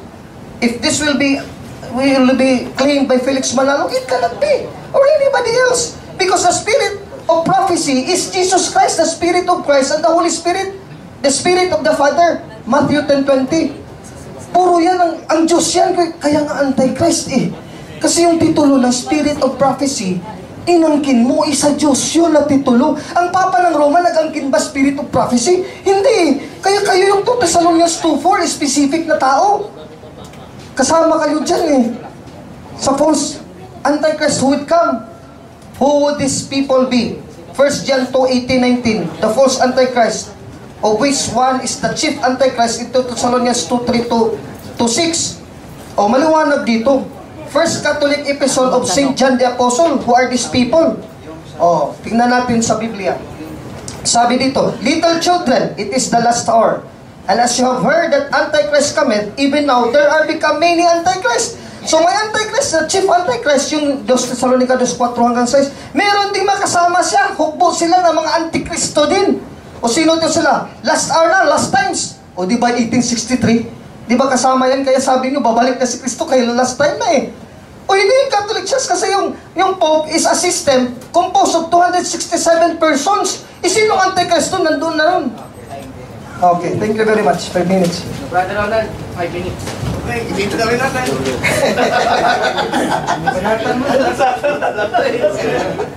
Wala yata yung mic natin. Ano? Ay, wala. Walang alas 4 lang kasi mic. Hindi, naka-off yung mic. Hello. Ayan. Okay na to. Okay, so, Brother Alvin, thank you for your effort to destroy the Seventh-day Adventist faith, but unfortunately, you failed miserably. Kinihirang crystal mo eh. Kasi unang-una, hindi niya na-reject na may connection po ang Seventh-day Adventist Church by means of the Word of God. Sabi nga ni Jesus sa kanyang prayer sa John 17, Lord, I pray also to them, those people who are listening to their words. Hindi sinasabi, I pray also for those people who are connected with their primacy as Bishop of Rome. Walang ganun. That is sabi nga human attempt. Man-made religion in order to, sabi nga magkaroon ng assurance ng salvation. Ngayon, tinanong si Brad Alvin, ang galing niya umiwas paano naging Sabado Linggo? Ewan ko kung paano siya tatakbo. Tumakbo siya doon sa May Anton Sabaton. Ang hindi niya naintindihan, yan ay sarili niyang definition.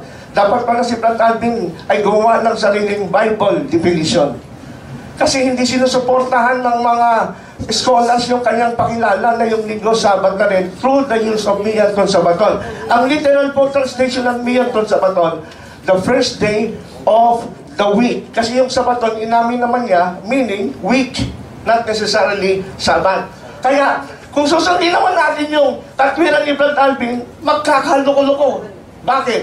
Kung Sunday, ang first day of Sabaton or Sabat. So yung Tuesday, yung Monday naman, ang second day of Sabat niya. Tapos, Tuesday, Wednesday, Thursday, Friday. Ang lalabas, ang Sabat niya, hindi lang Linggo, ay 7 araw na Sabat niya.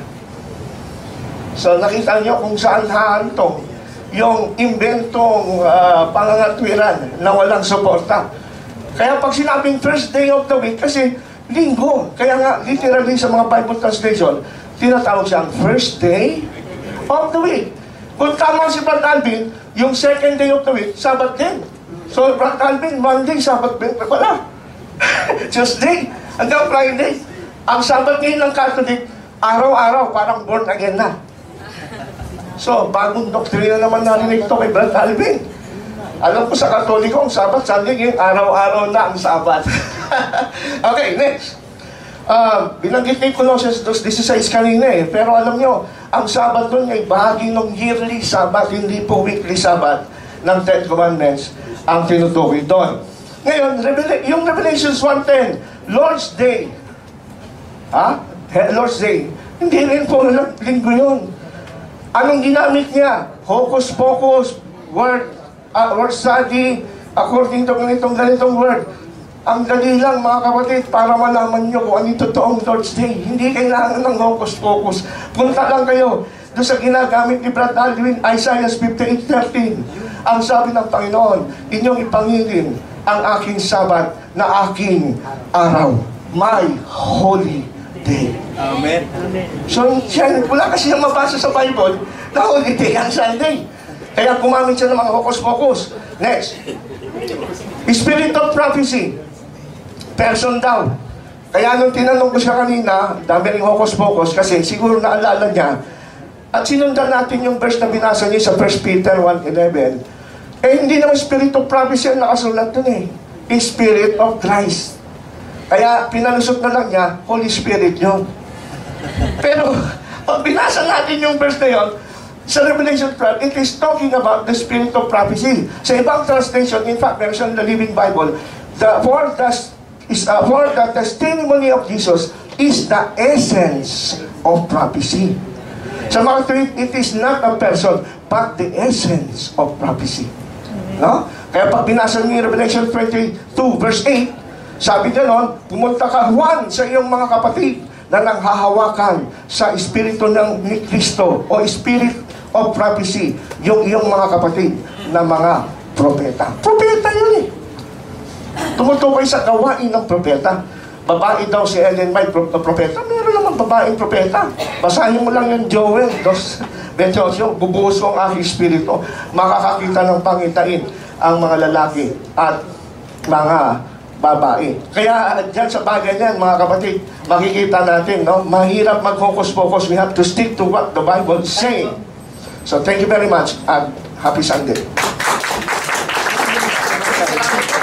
Brother Ronald and Brother Alvin. Ngayon po, time for question and answer. Gusto ko po kayong bigyan ng mga paalala sa ating pong pagtatanong. Tayo po ay hanggang alas 4 lang. Dahil dapat po, ibibigay yung time na 1 hour sa inyo. Kaya lang po, dahil po may sana 9, kaya lang nag-start tayo ng 10. Na-late po tayo kasi hanggang 4 lang po talaga tayo dito. So meron tayong more than 30 minutes para sa ating pagtatanong. Now, since marami-rami po tayo dito, pwedeng lahat magtanong, pwedeng marami magtanong, pwedeng kaunti. So sa mga magtatanong po, ililimit, bibigyan po namin kayo ng pagkakataon na mag-limit ng tanong ninyo hanggang 2. Okay? Kung konti man ang magtanong, balik na lang kayo sunod. Kung wala pa talaga magtatanong, pwede kayong bumalik. Pero kung marami magtatanong, lilimit lang sa 2 tanong. Sa pagtatanong po, pwede nyo pong i-quote yung mga presenter natin sa kanila pong sinabi, pero wag po kayong sasagot ng sarili ninyong tanong. Wag ninyong ika-counter yung kanilang sinabi. Hayaan po natin silang sumagot doon po sa tanong ninyo. Wag po ninyong didibatiin. Kung hindi nyo po gusto pag di ko kayo satisfied sa sagot po nila, pabayaan na po natin at tuloy na lang po natin yung pag-aaral para sa po kanilang mga ibinibigay na sagot sa atin. So maliwanag po sa mga magtatanong kasi time na po ito para sa audience participation. We'll give you time to ask questions. Sana po masunod yung ganung mga paalala natin. And then, pag magtatanong kayo, pwede nyo sabihin na i-address yung tanong kanino, either kay Brother Alvin or Brother Ronald. Okay po? So, liwanag po tayong lahat. Limit your questions lang sa 2. Pagka wala na talaga magtatanong mamaya, if we still have time, pwede po namin kayong bigyan ng time para magtanong. Okay, sino po unang gustong magtanong? Lolo, yeah. Sige po. Siguro, I think,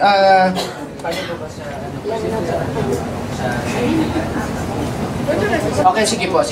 Since konti lang naman din po yung attendees po ninyo, so bibigyan po namin kayo time para po magtanong. Since marami-rami din kami, baka mamaya mabugbog naman si Sir Alvin na madami. So, to be fair din po para sa inyo.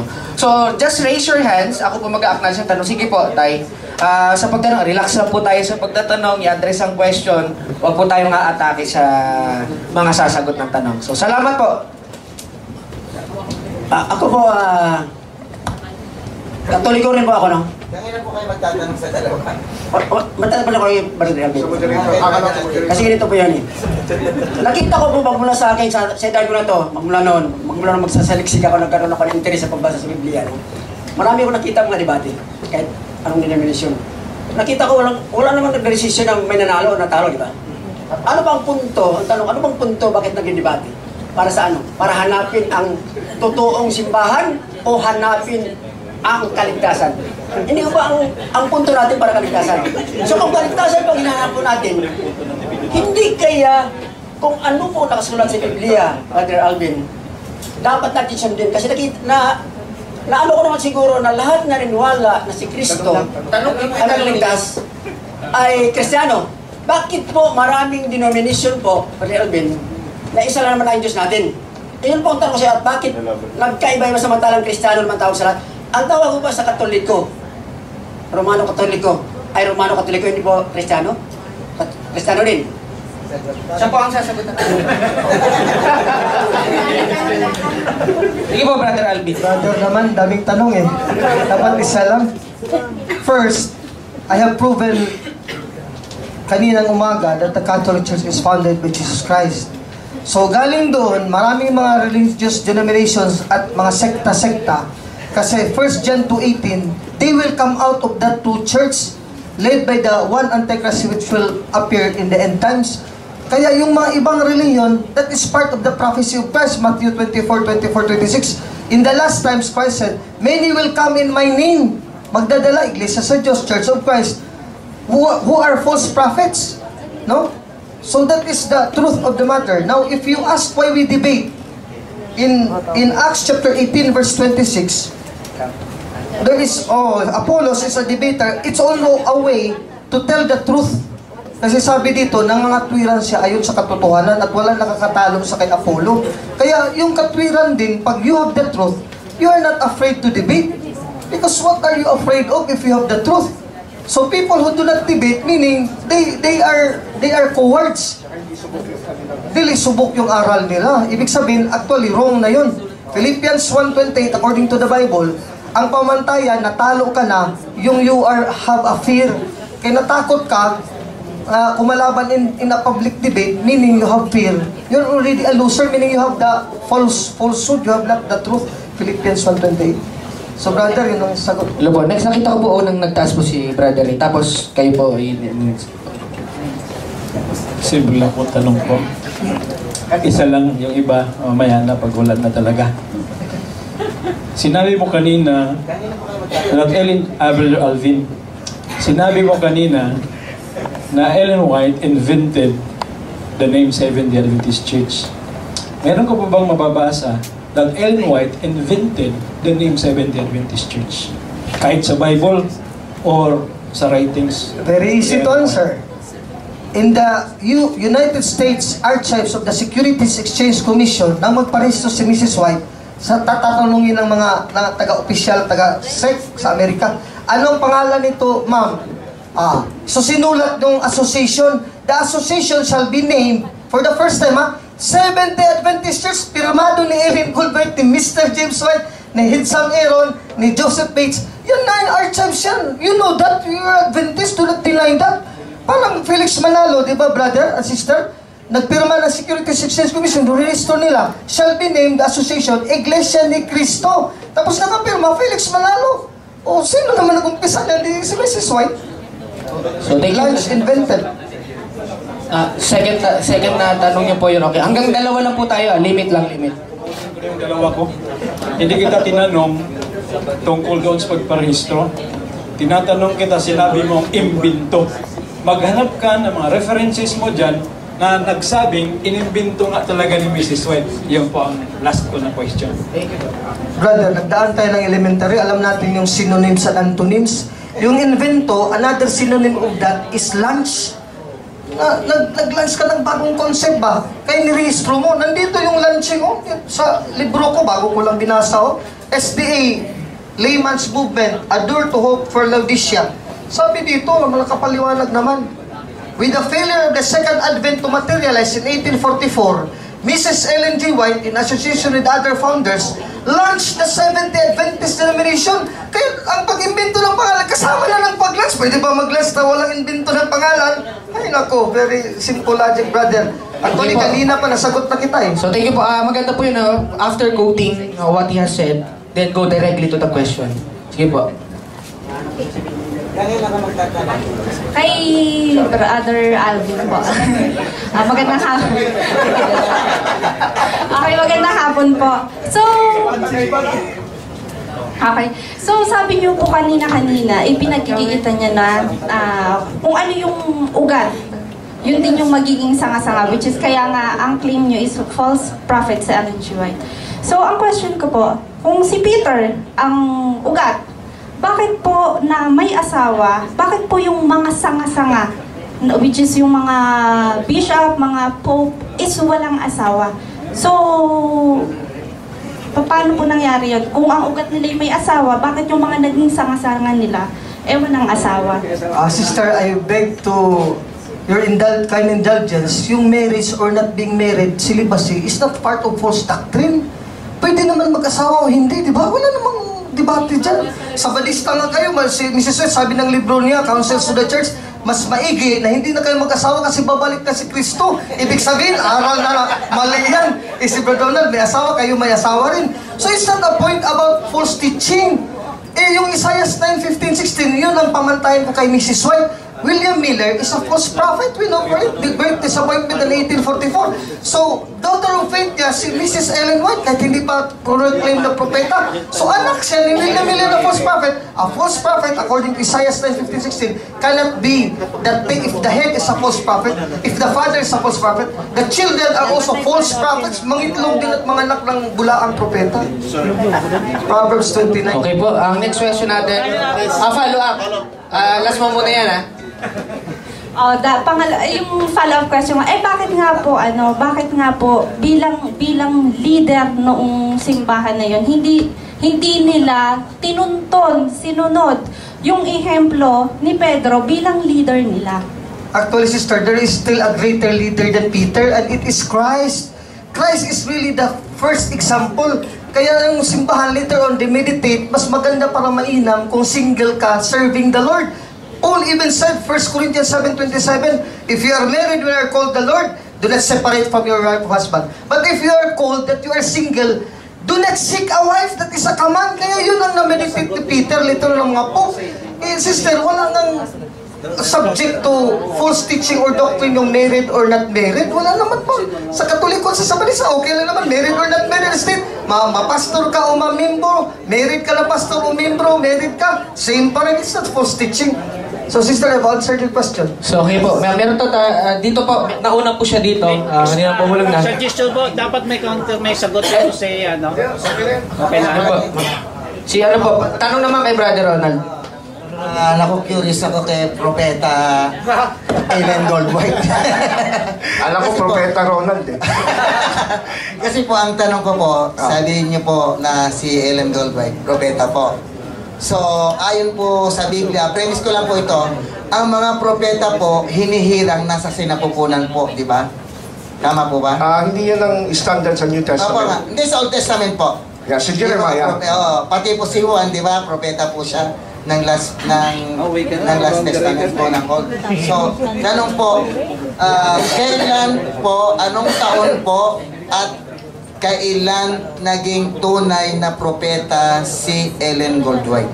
Anong taon po siya tinawag para maging propeta? Paki-specify po ninyo. Okay. Meron kasi prinsipyo sa aklat ng Joel, no? Sa aklat ng Joel, ito talaga ang paraan na ginagamit namin ng mga Adventist tungkol sa pagtawag ni Ellen White. Kaya lang, nasa pa ba Joel? Sabi doon, at ibubuhos ko ang aking espiritu sa mga binata at dalaga, hindi sa mga nasa loob pa lang ng tiyan ng nanay.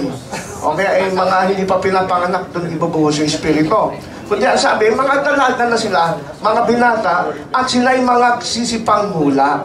So hindi standard na kailangan na sa tiyan pa lang. Kaya si Ellen White, nagsimula ang calling niya nung dalaga pa lang siya, 17 years old. At ang kanyang unang vision na para magpakita na siya tumanggap ng function ng propeta noong December 1844 ay nagkaroon siya ng pangitain. At yun, pagiging propeta ni Ellen White, kung tutusin, hindi nga niya tinatanggap. Sabi niya, mas mabuti pang mamatay ako kaysa maging propeta. So hindi self-proclaimed prophecy yun, talagang pa-calling ng Panginoon. Yun ang masasabi ko doon. Sige, last. Bago ang last question. Okay. So, okay po. So, doon naman po ako sa True Charts. So, sabi niyo po kanina, ang tunay na True Charts may marka. Pwede niyo po bang pangalanan kung ano-ano ang mga marka ng True Charts na sinasabi niyo? Una, isa lang siya. Pangalawa, holy siya. Pangatlo, ano siya? Apostolic. Pang-apat, kailangan siya ay worldwide. Catholic. Ang Adventist, isang church. Ang Adventist, banal. Wala siyang pinapatay, walang inaagrabyado. Sila yung inuusig. Pangatlo, siya po ay apostolic kasi ang doctrine nila hindi nakabase sa apostolic succession kundi sa Bible. And sila po ay masasabi natin Catholic kasi ang Adventist ngayon ay worldwide na, nasa 20 million members all around the world. So thank you po, bago si Kuya, i-remind ko lang po kayo, no? Kaya wala po tayong response na 1 minute kasi po nag-limit tayo ng time. Para lahat, kasi may 1 hour talaga nakaalat. Sayang kasi yung time para lahat makapagtanong. Sige po, si Kuya po. Siguro po para mas pila na lang po tayo kasi ayaw ko po may magtampo kayo sa akin. Dito na lang po kayo pa sa po dito. Ayoko magtampo kayo sa akin na hindi ko yung natawag. Sige po, halika na dito. Pila ko kayo dito lahat po nang magtatanong.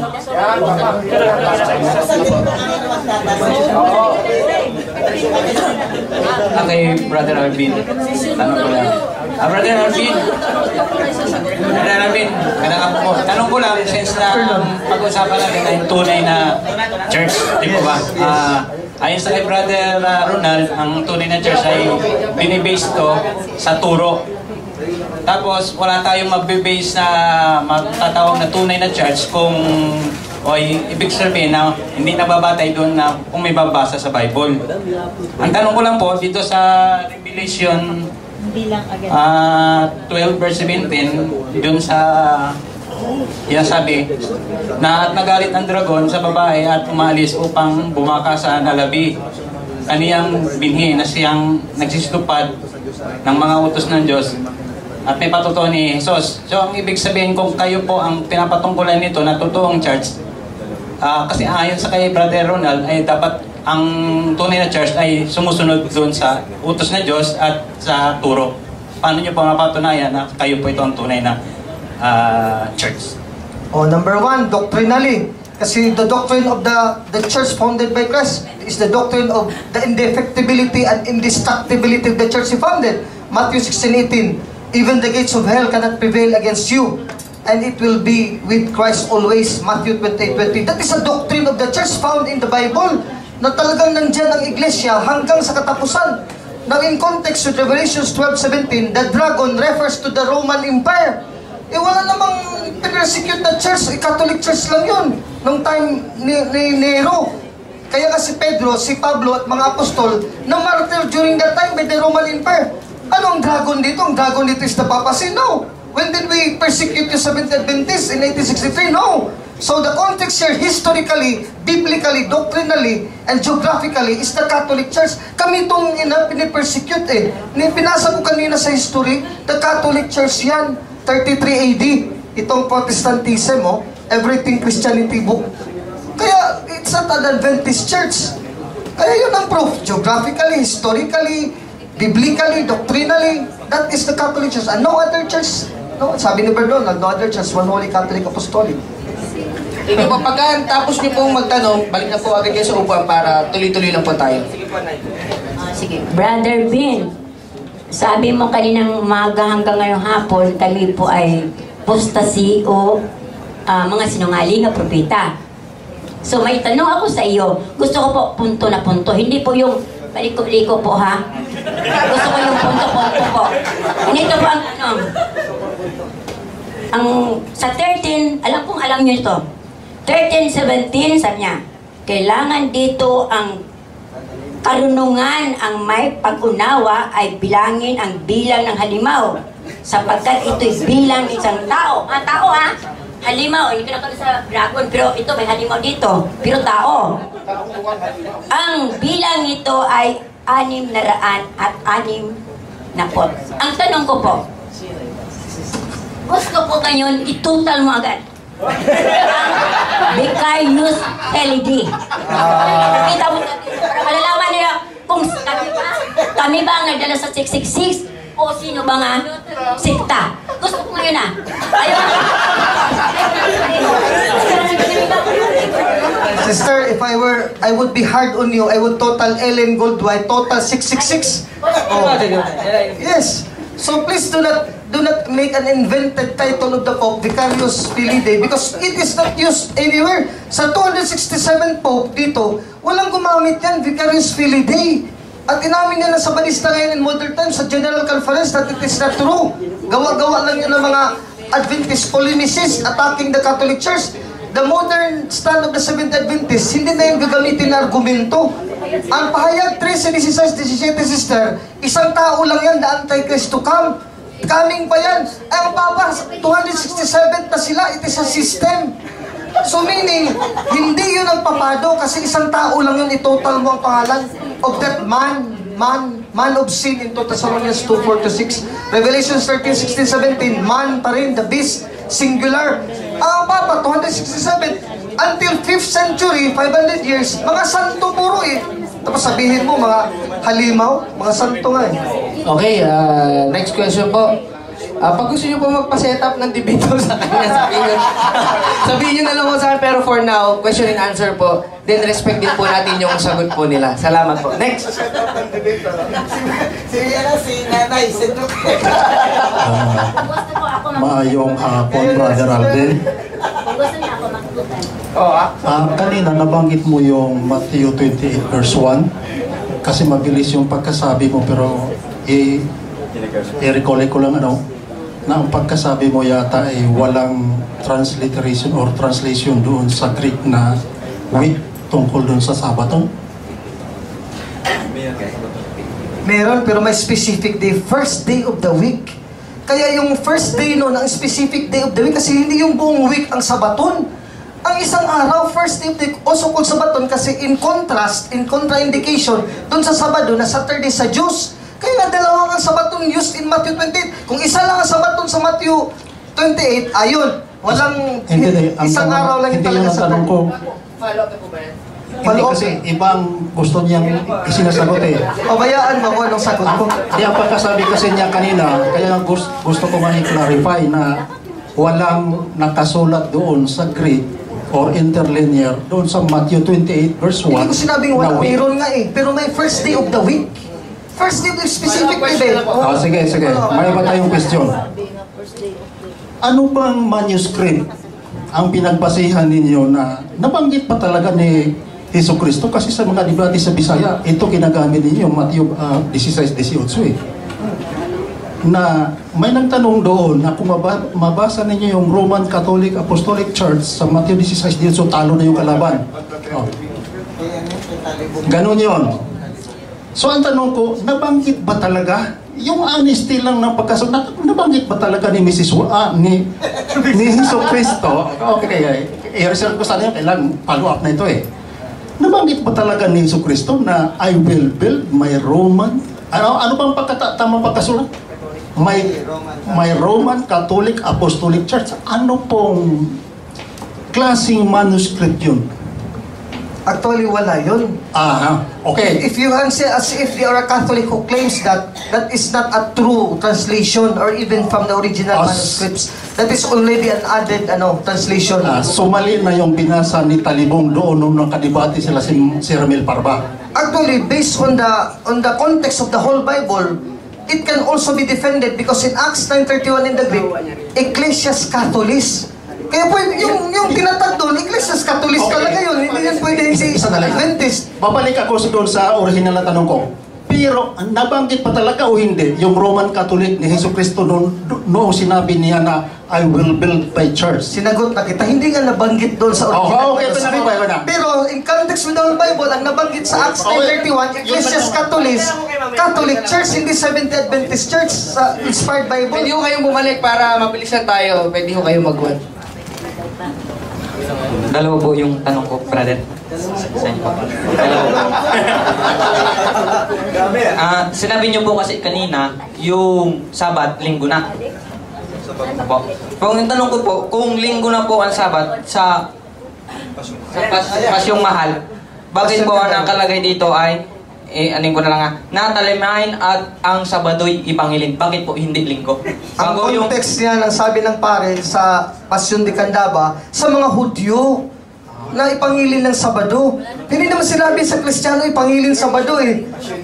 Pasyon Candaba yan eh. Kaya sa Katoliko, it should be interpreted by Catholic authorities. Yung Sabado yan, quoted from history sa salvation history, mga Diyos talaga nangingili ng Sabado. Pero sinabi dyan na Kristiyano na iglesia, nangingili ng Sabado, hindi sinabi dyan. Kaya sa Katoliko, linggo according to the Bible. May follow-up ako din. May follow-up ako. Kasi po dito ay binanggit yung Hineses. Kaya nga, ngayon po, kung sinabi na po na ito po ay para sa Hudyo, during paglalang po ba sa Genesis, may Hudyo na po doon? Wala pang Hudyo doon, pero ang Genesis is normative to the Old Testament people of God. Kasi paggawa ng mundo, it is related by Moses, even the command to build an ark to Noah. I-apply mo ba yun sa Catholic Church in the New Testament? Kaya nga, creation pa yun eh. Yung creation is only told that this has been created by God, Genesis. Even in chapter 2, verse 1 to 3, nangili ng Diyos, He rested. But He did not say, Moses did not say in Genesis 2:3, nangili ng Diyos ng 7th-day Sabbath. Walang Sabbath doon, rest doon. In the Greek, katapuesis, meaning rest lang. Hindi sinabi na Sabbath. Yung 7th day, hindi sinabi na Sabbath yun, rest. God rested. Hindi, God made it a Sabbath day. Okay, next po. Kung gusto niyo po magtanong, ikot lang po kayo dito. Pag hindi po kayo call, pila lang ulit kayo. Wala pa naman napila eh. Sige po, 2 questions lang po ha. Magandang hapon, Brother Alvin. Good afternoon, brother. Sabi mo kasi kanina na ang Lord's Day ay linggo na. May mababasa po ba kayo na talata sa Biblia na iniutos ni Kristo o lumabas mismo sa bibig ni Kristo na ipangili ng araw ng linggo? Si Pablo, sabi niya, always mentioning first day of the week, Acts 27, tapos unang Korinto 16, 1-2. Sa unang Korinto 14:37, sabi ni Pablo, lahat ng sinulat ko, pawang mga utos ni Kristo. Kaya pagpangili ng first day, nag-ano sila ng tinapay, Acts 27, utos na rin yun ni Kristo. Yun nagkatusan sa bagong tipan, unang Korinto 5, 6-8. We now celebrate the new feast, not with the old leaven of the Old Testament, but the new feast of purity, about the bread of purity. Yun si Kristo yung bread of purity, the bread that came down from heaven. That is the Eucharist. When did the first Christians celebrate the Eucharist? They never celebrated the Eucharist on Saturday, whole morning and whole day. Always, the Eucharist is celebrated always on a Sunday, the first day of the week. Christ instituted Luke 24:30-35. Nag-ano siya ng tinapay, nag-Eucharistia siya, pinakommunion ng mga tao, linggo ng pagkabuhay niyang muli. Follow up yan, last question.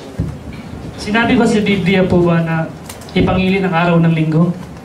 Yun na nga ang sagot ko sa iyo. Kasi utos eh. Sabi ni Pablo, o itong pangilin ha, unang Korinto 5, 6-8, ipapangilin na natin ngayon, hindi na sa luma na libadura, kundi sa bago na. Ang bago that pure bread that is Christ, yun ang utos pangilin. Ano yung bagong bread? Yung Eucharist. Kailan sila naggawa ng Eucharist? Ng Misa. Acts 27, always on a Sunday, first day, wala na Saturday. Breaking of the bread, makabasa ka ba dyan? Inutos, breaking of the bread on Saturday? Wala sa Bible yan eh. Kaya lang gumawa dyan. Kay Dr. Yan naman, salamat. Ay, salamat naman. Ang tawag ko kay kaibigan ko sa Facebook si Dr. Okay. So, ang tanong ko sa iyo daw, kasi sabi mo sa, kinukote mo yung prophecy ni Joel, no? Tinawag yung mga kalalakihan at mga kababaihan. At doon mo kinonect si Ellen Goldwhite. Ang tanong ko sa iyo daw, doon sa Old Testament at sa New Testament, meron bang nakabatay, nakasaad doon, nakasama si Ellen sa pagtawag? At saan sa apostolic tradition, sa biblical, kung hindi sa reference or historical, na may tumawag kay Ellen, na may connection kay Kristo at sa mga apostoles niya? Okay, so ang unang tanong, anong basis sa Old Testament ng pagtawag kay Ellen White? So yung Joel is part of the Old Testament, so isa yon sa ginagamit natin. Okay, and marami pang mga talata sa Kawikaan na nagpapakita ng kahalagahan ng propeta. Sabi sa Kawikaan, kapag walang pangitain, ang bayan ay naliligaw. So ang function kasi ng prophet, based sa 1 Corinthians 14:3, siya ay nag-aaliw, nagtuturo, at nagtumutulong para tumibay ang pananampalataya. Walang function ng prophet na sa New Testament para magturo ng bagong aral. Kaya kami, bago namin tanggapin lahat ng sinasabi ni Ellen White, sinusukat muna namin from the Bible kung approved ba o hindi. Yan ang pagkakaiba ng ministry ng prophet sa New Testament. Sa Old Testament, hindi. That's just the Lord eh. Sa New Testament, pwede na siyang hatulan kung tama ba sinasabi niya patay sa sinabi ng mga previous prophets. So masasabi ko, ang pagka-propeta ni Ellen White, hindi kapantay siya ni Jeremias, hindi siya kapantay ni Jeremiah, Ezekiel, Daniel, hindi siya kapantay ng mga prophet na yun. Yan. Siya ay propeta ng New Testament, kagaya lang nila Agabus, if you know about Agabus. Sabi ni Pablo, pupunta ako sa Jerusalem, pero sabi ni Agabus, huwag kang pumunta sapagkat ikaw ay papatayin. Pero anong ginawa ni Pablo? Ako'y apostol. Tumuloy siya. Ni-reject niya yung sinabi ng prophet. So kasi nga, nagkamali ng interpretation si Agabus na hindi naman intention ng Holy Spirit na pigilan si Pablo. Okay, so kami naniniwala, mas mataas pa rin ang authority ng prophet sa New Testament kaysa sa prophetic ministry ni Ellen White. Hindi siya follow up, Doctor. Doon naman tayo sa New Testament, no, at saka sa historical background. May categorical ba doon na may tumawag kay Ellen? Sa New Testament? Opo. Okay, sa reference po, sa general references, may categorical ba doon tao na tumawag kay Ellen na magiging propeta? meron sa Revelation 12:17 na yung last day church o yung panghuling panahong iglesia sa huling araw, ay tatawagin ng Panginoon, maglalagay siya ng propeta through the spirit of prophecy. At yan po ay walang ibang kinatuparan. Natupad kasi yan sa aming pag-aaral. After 1798, ay babangon itong last day church na ito. And it so happened na during that time ay nabuhay si Ellen White at kasama siya doon. Yun ang amin pong magagamit na patotoo. Okay, thank you po. Next question. Pwede po kayong umulit. Ikot po ulit kayo. Konti pa lang. Meron pa tayong 10 minutes more para sa question and answer. For Sir Alvin po. Sabi niyo po kanina, ang Antichrist ba or yung man of sin ay lalabas sa huling araw pa. Yung 666. Pero sabi mo rin kanina, ang Adventist ay bahagi na ng Antichrist. Ibig sabihin po ba, ngayon na po ba ay huling araw? Pangalawang tanong ko po, sino po yung man of sin? Ano ba ito? Organization ba ito? Tao lang? At paano po siya nasasabi natin na siya itong man of sin? Yun lang po. Okay, very good question. Ang Antichrist talaga is anti-Messiah. The Messiah, Christ, is only one Christ who led the whole Christian church. Diba? Si Kristo lang naman talaga ang pinaano natin. We preach Christ. Kaya yung Antichrist, siya din yung puno ng lahat ng mga kaaway ng iglesia. May darating pa yun. Hindi pa dumating yun kasi hindi pa siya namumuno ng lahat ng mga kaaway ng iglesia eh. Magkakaiba pa yung mga anak pa niya. Kasi Satan is still spawning. Nagpipili pa si Satan na sino yung taong kasangkapan niya. Pero there will be one person before the coming of Christ. Kasi pag darating ng Antichrist, yun lang talaga would signal the coming back of Christ. Yun ang sabi ni St. Paul in 2 Thessalonians 2:4-6. Kaya para sa amin, hindi yun lang papado. Kasi papado non-existent na yun eh. Matagal na. 267 persons na. Tapos mga banal pa hanggang 5th century. So it cannot be the papal system. It must be somewhere else. Not Catholic. I don't know, a Jew ba or a pagan or an atheist. I did not say Seventh-day Adventist. But I classify the Seventh-day Adventist Church to Ellen Goldwhite as false prophets. Yung lumabas sa simbahan, 1 Thessalonians, Matthew 24:26. You are part of that for us Catholics sa isang ontology. So, okay. Pwede po, ano po yung basihan para masabing man of sin? Yung question. Man of sin, it's singular. Kasi yung sin nga, yung gagawin niya, is total apostasy. Kaya lahat ng aral ng iglesia, wala siyang tatanggapin. Kaya hindi yung man of sin, any religion lang, any false religion. Kasi may mga false religion, tinatanggap naman Trinity. Tulad nyo sa Badista, tinatanggap nyo naman Trinity, Divinity of Christ. So hindi kayo, yun talaga ang definitive Antichrist na isang tao na man of sin, hindi galing sa inyo. Mayroon talagang titindig na lahat talaga kalalabanin niya. If you read that verse, 2 Thessalonians 2:3-4, he will attack everything that man sees as God. And he will sit in the temple of God proclaiming himself to be God. Kaya first, you cannot accuse that with the Catholic Church Papal System. We do not also accuse you the Seventh-day Adventist kasi marami namang tanggap yung tamang aral and we are brothers and sisters as Christians. Okay? Amen. Next question po.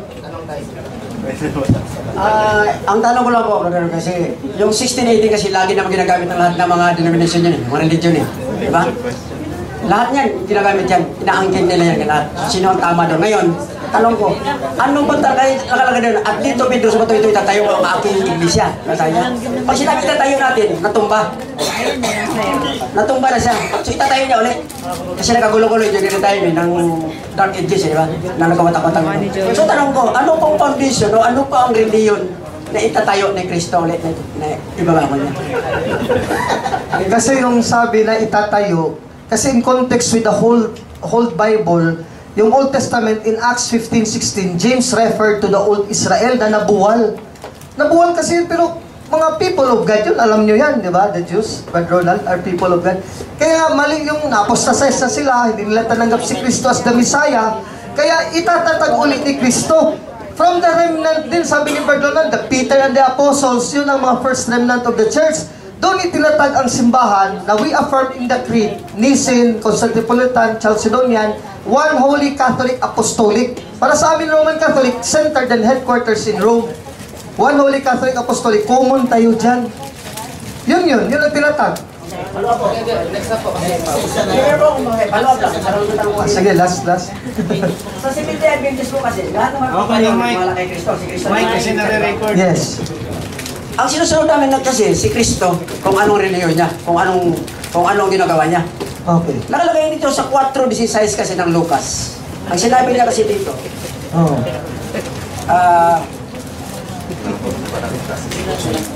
dumating siya sa Nazaret na kanyang nilakhan, siya'y pumasok sa sinaguga ng araw ng Sabat tulad ng kanyang kinabalian at tumindig at siya'y bumabasa. So, ibig sabihin mo lang siya, basta Batista para si Kristo. Pumasok siya sa kapatulong ng kanyang kinabalian. Ayun ang tanong mo. Actually, Seventh-day Adventist for us Catholics is reading too much in Luke 4:16. Why in context of the whole Gospel of Luke, in Luke 22:53, sabi ni Kristo, araw-araw ako, nagtuturo ako sa templo at naroon din kayo. Meaning, hindi lang pala sa Sabat siya pumasok, nagtuturo araw-araw. Ibig sabihin, araw-araw nangingilin ba? Kung nangingilin ba si Kristo, it would be indicated kasi yung si Mama Mary and other Christians in Luke 22 pa rin, Luke 23, they rested based on the commandment sinabi. Eh, nangilin sila ng Sabado. Pero ng Luke 4:16, hindi sinabi na nangilin si Kristo. Dapat indicate yun. Kaya you are reading too much in the verse that does not tell that Christ really keeps Saturday, Sabbath of the Jews. The best that we can do is that Christ taught on the Sabbath. No? He is teaching on the Sabbath, Luke 22:53. So 6 minutes na lang po tayo. Bilisan lang po natin yung sa tatanong. 6 minutes na lang po tayo. Mayroon po akong itatanong. No? Ang sabi niyo kasi na ang dapat na natin yung sundin na Sabat, Linggo. Tama po? Actually, wala man yan sa debate natin. You are assuming. Puro clarify lang po. Kasi conflict Linggo eh. Kailan ito po pinalitan ang Sabado na kailan po pinatupad na yung Sabat na Linggo na sundin sa Old o sa nung New ba o nung Old at kasama ba ang Hudyo doon na sumunod nung pinalitan Kristo? I quoted earlier Colossians 2:16-17, Living Bible.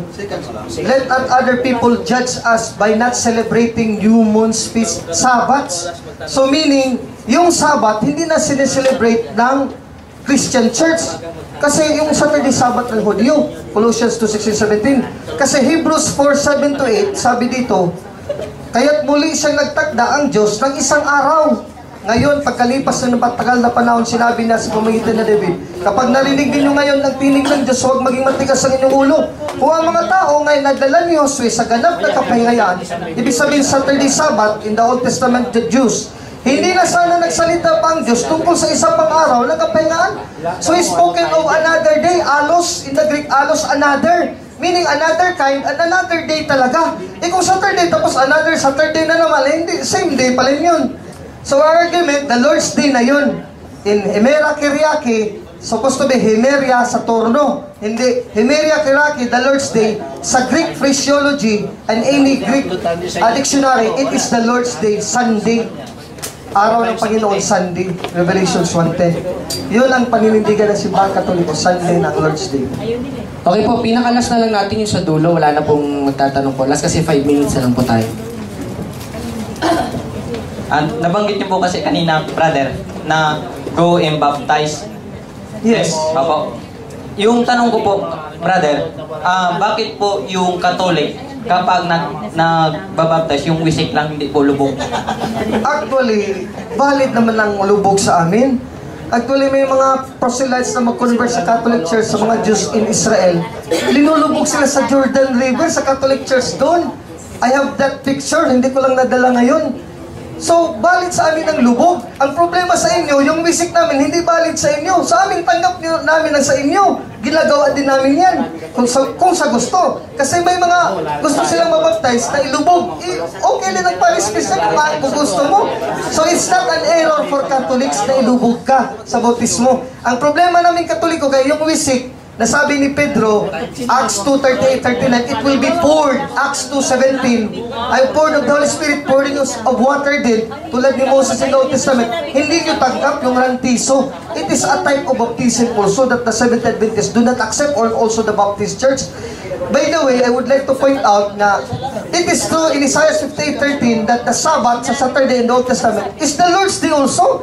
Hindi sinabi ng Katoliko yung Sabbath ng Hudyo, ninyo, ng Sabadista, it's not the Lord's Day in the Old Testament. Yes, it is also the Lord's Day. But what the point is, in the New Testament, the Lord's Day, Revelation 1:10, walang translation, kahit anong translation, Saturday yung Revelation 1:10, lahat Sunday talaga yun, yung Lord's Day. Ay, napapahinga si brother eh. Kay brother naman ako magtatanong. Sige, kay brother. Isa lang to. So, nabanggit nyo po yung remnant church. Yes, sa Old Testament. So, pag kinagalog po siguro natin yung remnant, kung hindi ako nagkakamali, mga nalabi. Nalabi, opo. So, kung may nalabi pala, bakit po doon sa Daniel 2:44, magtatayo pa uli ang Diyos ng kaharian na lalaganap sa buong daigdig at mananatili magpakailanman? Sa understanding ng mga early commentators, yung bato na yon, hindi church yon. Yun po yung second coming na ni Jesus. Hindi, yung Daniel 2:44. Yun na yun. Yun na yun. Oh, Daniel 2:44. Hindi namin ina-interpret yung bato ng yun, church. Kaya iyon po ay yung second coming na ni Jesus Christ. In parallel with Daniel 7, Daniel 8, ang laging climax second coming, hindi pagtatayo ng church. Ito namin ibinabase yun. Thank you. Good afternoon po. Para po kay Brother Alvin. Madali lang po tong question ko. Bali, meron po kaming LNG White, tapos meron po kayong bagong saint na si Saint Calungsod. Bali, ano po ba yung basihan nyo para maging santo ang isang tao? Okay, very good question. That's a question of inquiry. Oh, yes, we canonize saints because of this. According to the Bible, Hebrews 12:14, a person should live a very holy life to see God. Kaya talagang it will be proven that that certain Catholic is living a holy life like Pedro Calungsod. Hindi talaga naninigarilyo, hindi ng babae, sister, hindi na nagnakaw. So he's really a saint. Kung sabi niyo ng mga buhay ng mga Sabadista, mga santo kayo, ganun din sa amin kay Pedro Calungsod. Isa yun, Hebrews 12:14. Another is that when he dies, Hebrews 2:4, merong mga milagro galing sa mga santo. Kasi we believe in the Old Testament nga, 2 Kings 13:20-21, si Elijah, who is a very great saint and prophet of God, nagmilagro. Yung patay na nadapis lang sa libing niya, nabuhay, na mag-uli. So yung santo namin, kahit patay na, doon na sa langit ang kanilang kaluluwa, Revelation 6:9-10, nagmimilagro pa rin dito, so that's another point. And then the third point is that it should be declared by the church. Hebrews 2:11-12, sabi ni San Pablo sa Hebreo, ang isa lang ang nagpapabanal sa lahat, ang Ama. Pero sa iglesia, ipapaalam at kakantahan ng kanta yung mga santo, mga banal sa iglesia, kaya makilala mo yun. Kung ang simbahan nyo, walang napaalam na naging santo na member ng ADVENTIST, malamang hindi kayo yung church na yun. Isang Catholic, in every generation, meron talagang santo, maalam talaga natin. Matthew 16:19, I will give you the keys of the kingdom of heaven. Whatever you bound on earth shall be bound in heaven. Whatever you declare loose on earth shall be loose in heaven. Kaya pag diniklara ng Papa, because he is infallible, also proving that the saint has lived a holy life, tapos he has also miracles after death, is proclaimed as a saint na talaga. So maraming batayan, puro biblical yan. Hebrews 12:14, Hebrews 2:10-12, Matthew 16:18-19, Matthew 18:18, and many more verses. Dadala natin si Ellen Goldberg sa room, papakanonize natin. Pwede, mabait naman si Mrs. White. Kay Brother Alvin pala, Brother Alvin, naniniwala kasi ako na Seventh Day Adventist ng huling binhi. Okay, the Reverend Church. Yes, I respect your kung sa yung palagay, kasi kung yan ang totoo na church para sa inyo, bakit sa Obidos ay malinaw para sa aking pananaw na nilalabag po doon sa kalawang utos na dapat huwag tayo magkaroon ng anumang rebulto. Pagpasok, kasi ang asawa ko dati, Catholic, nung pagpapasok pa lang, marami na pong mga rebulto. Ito ba anong stand niyo po kung talagang tunay? Dapat kung ang tunay na ay wala po tayong mga rebulto. Very good question. Actually, sino naman talaga ang bumilang sa 10 utos? Kasi yung 10 utos, kayo rin lang ang bumilang na ang unang utos, huwag kang magkaroon ng ibang Diyos. Tapos number 2 na agad yung mga rebulto. Hindi sinabi doon, number 2 yun eh. Actually, before the Seventh-day Adventist came, nagkaisa lahat ng Christian Church, Lutheran, Calvinistic, na yung rebulto, under yun sa first command. Under yun sa first command. Ibig sabihin, for 1863 years, wala nakapansin noon. Gabi naman. Oy, Brad, we should not believe that.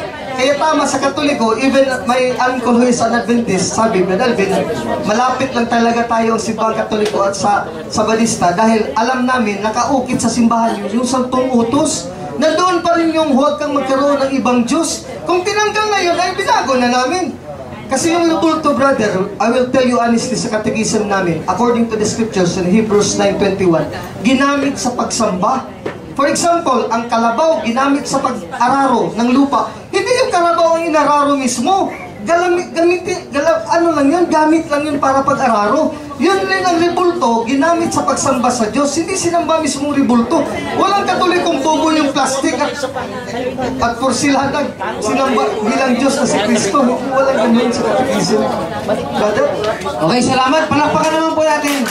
Salamat po. Due to time constraints po, hindi po natin ano yung lahat kasi yung mga bagay na in-expect po ninyo kasi very limited lang po yung time. Actually, kinakalculate po namin yung time kasi nag-extend na po tayo actually. Kinakalculate po namin yung time kung gagawin po namin yung iba na in-expect po ninyo. Mabibitit po talaga tayo sa oras, susobra po talaga tayo sa panahon. Well, gusto po namin kayong pasalamatan sa lahat po na nagpunta.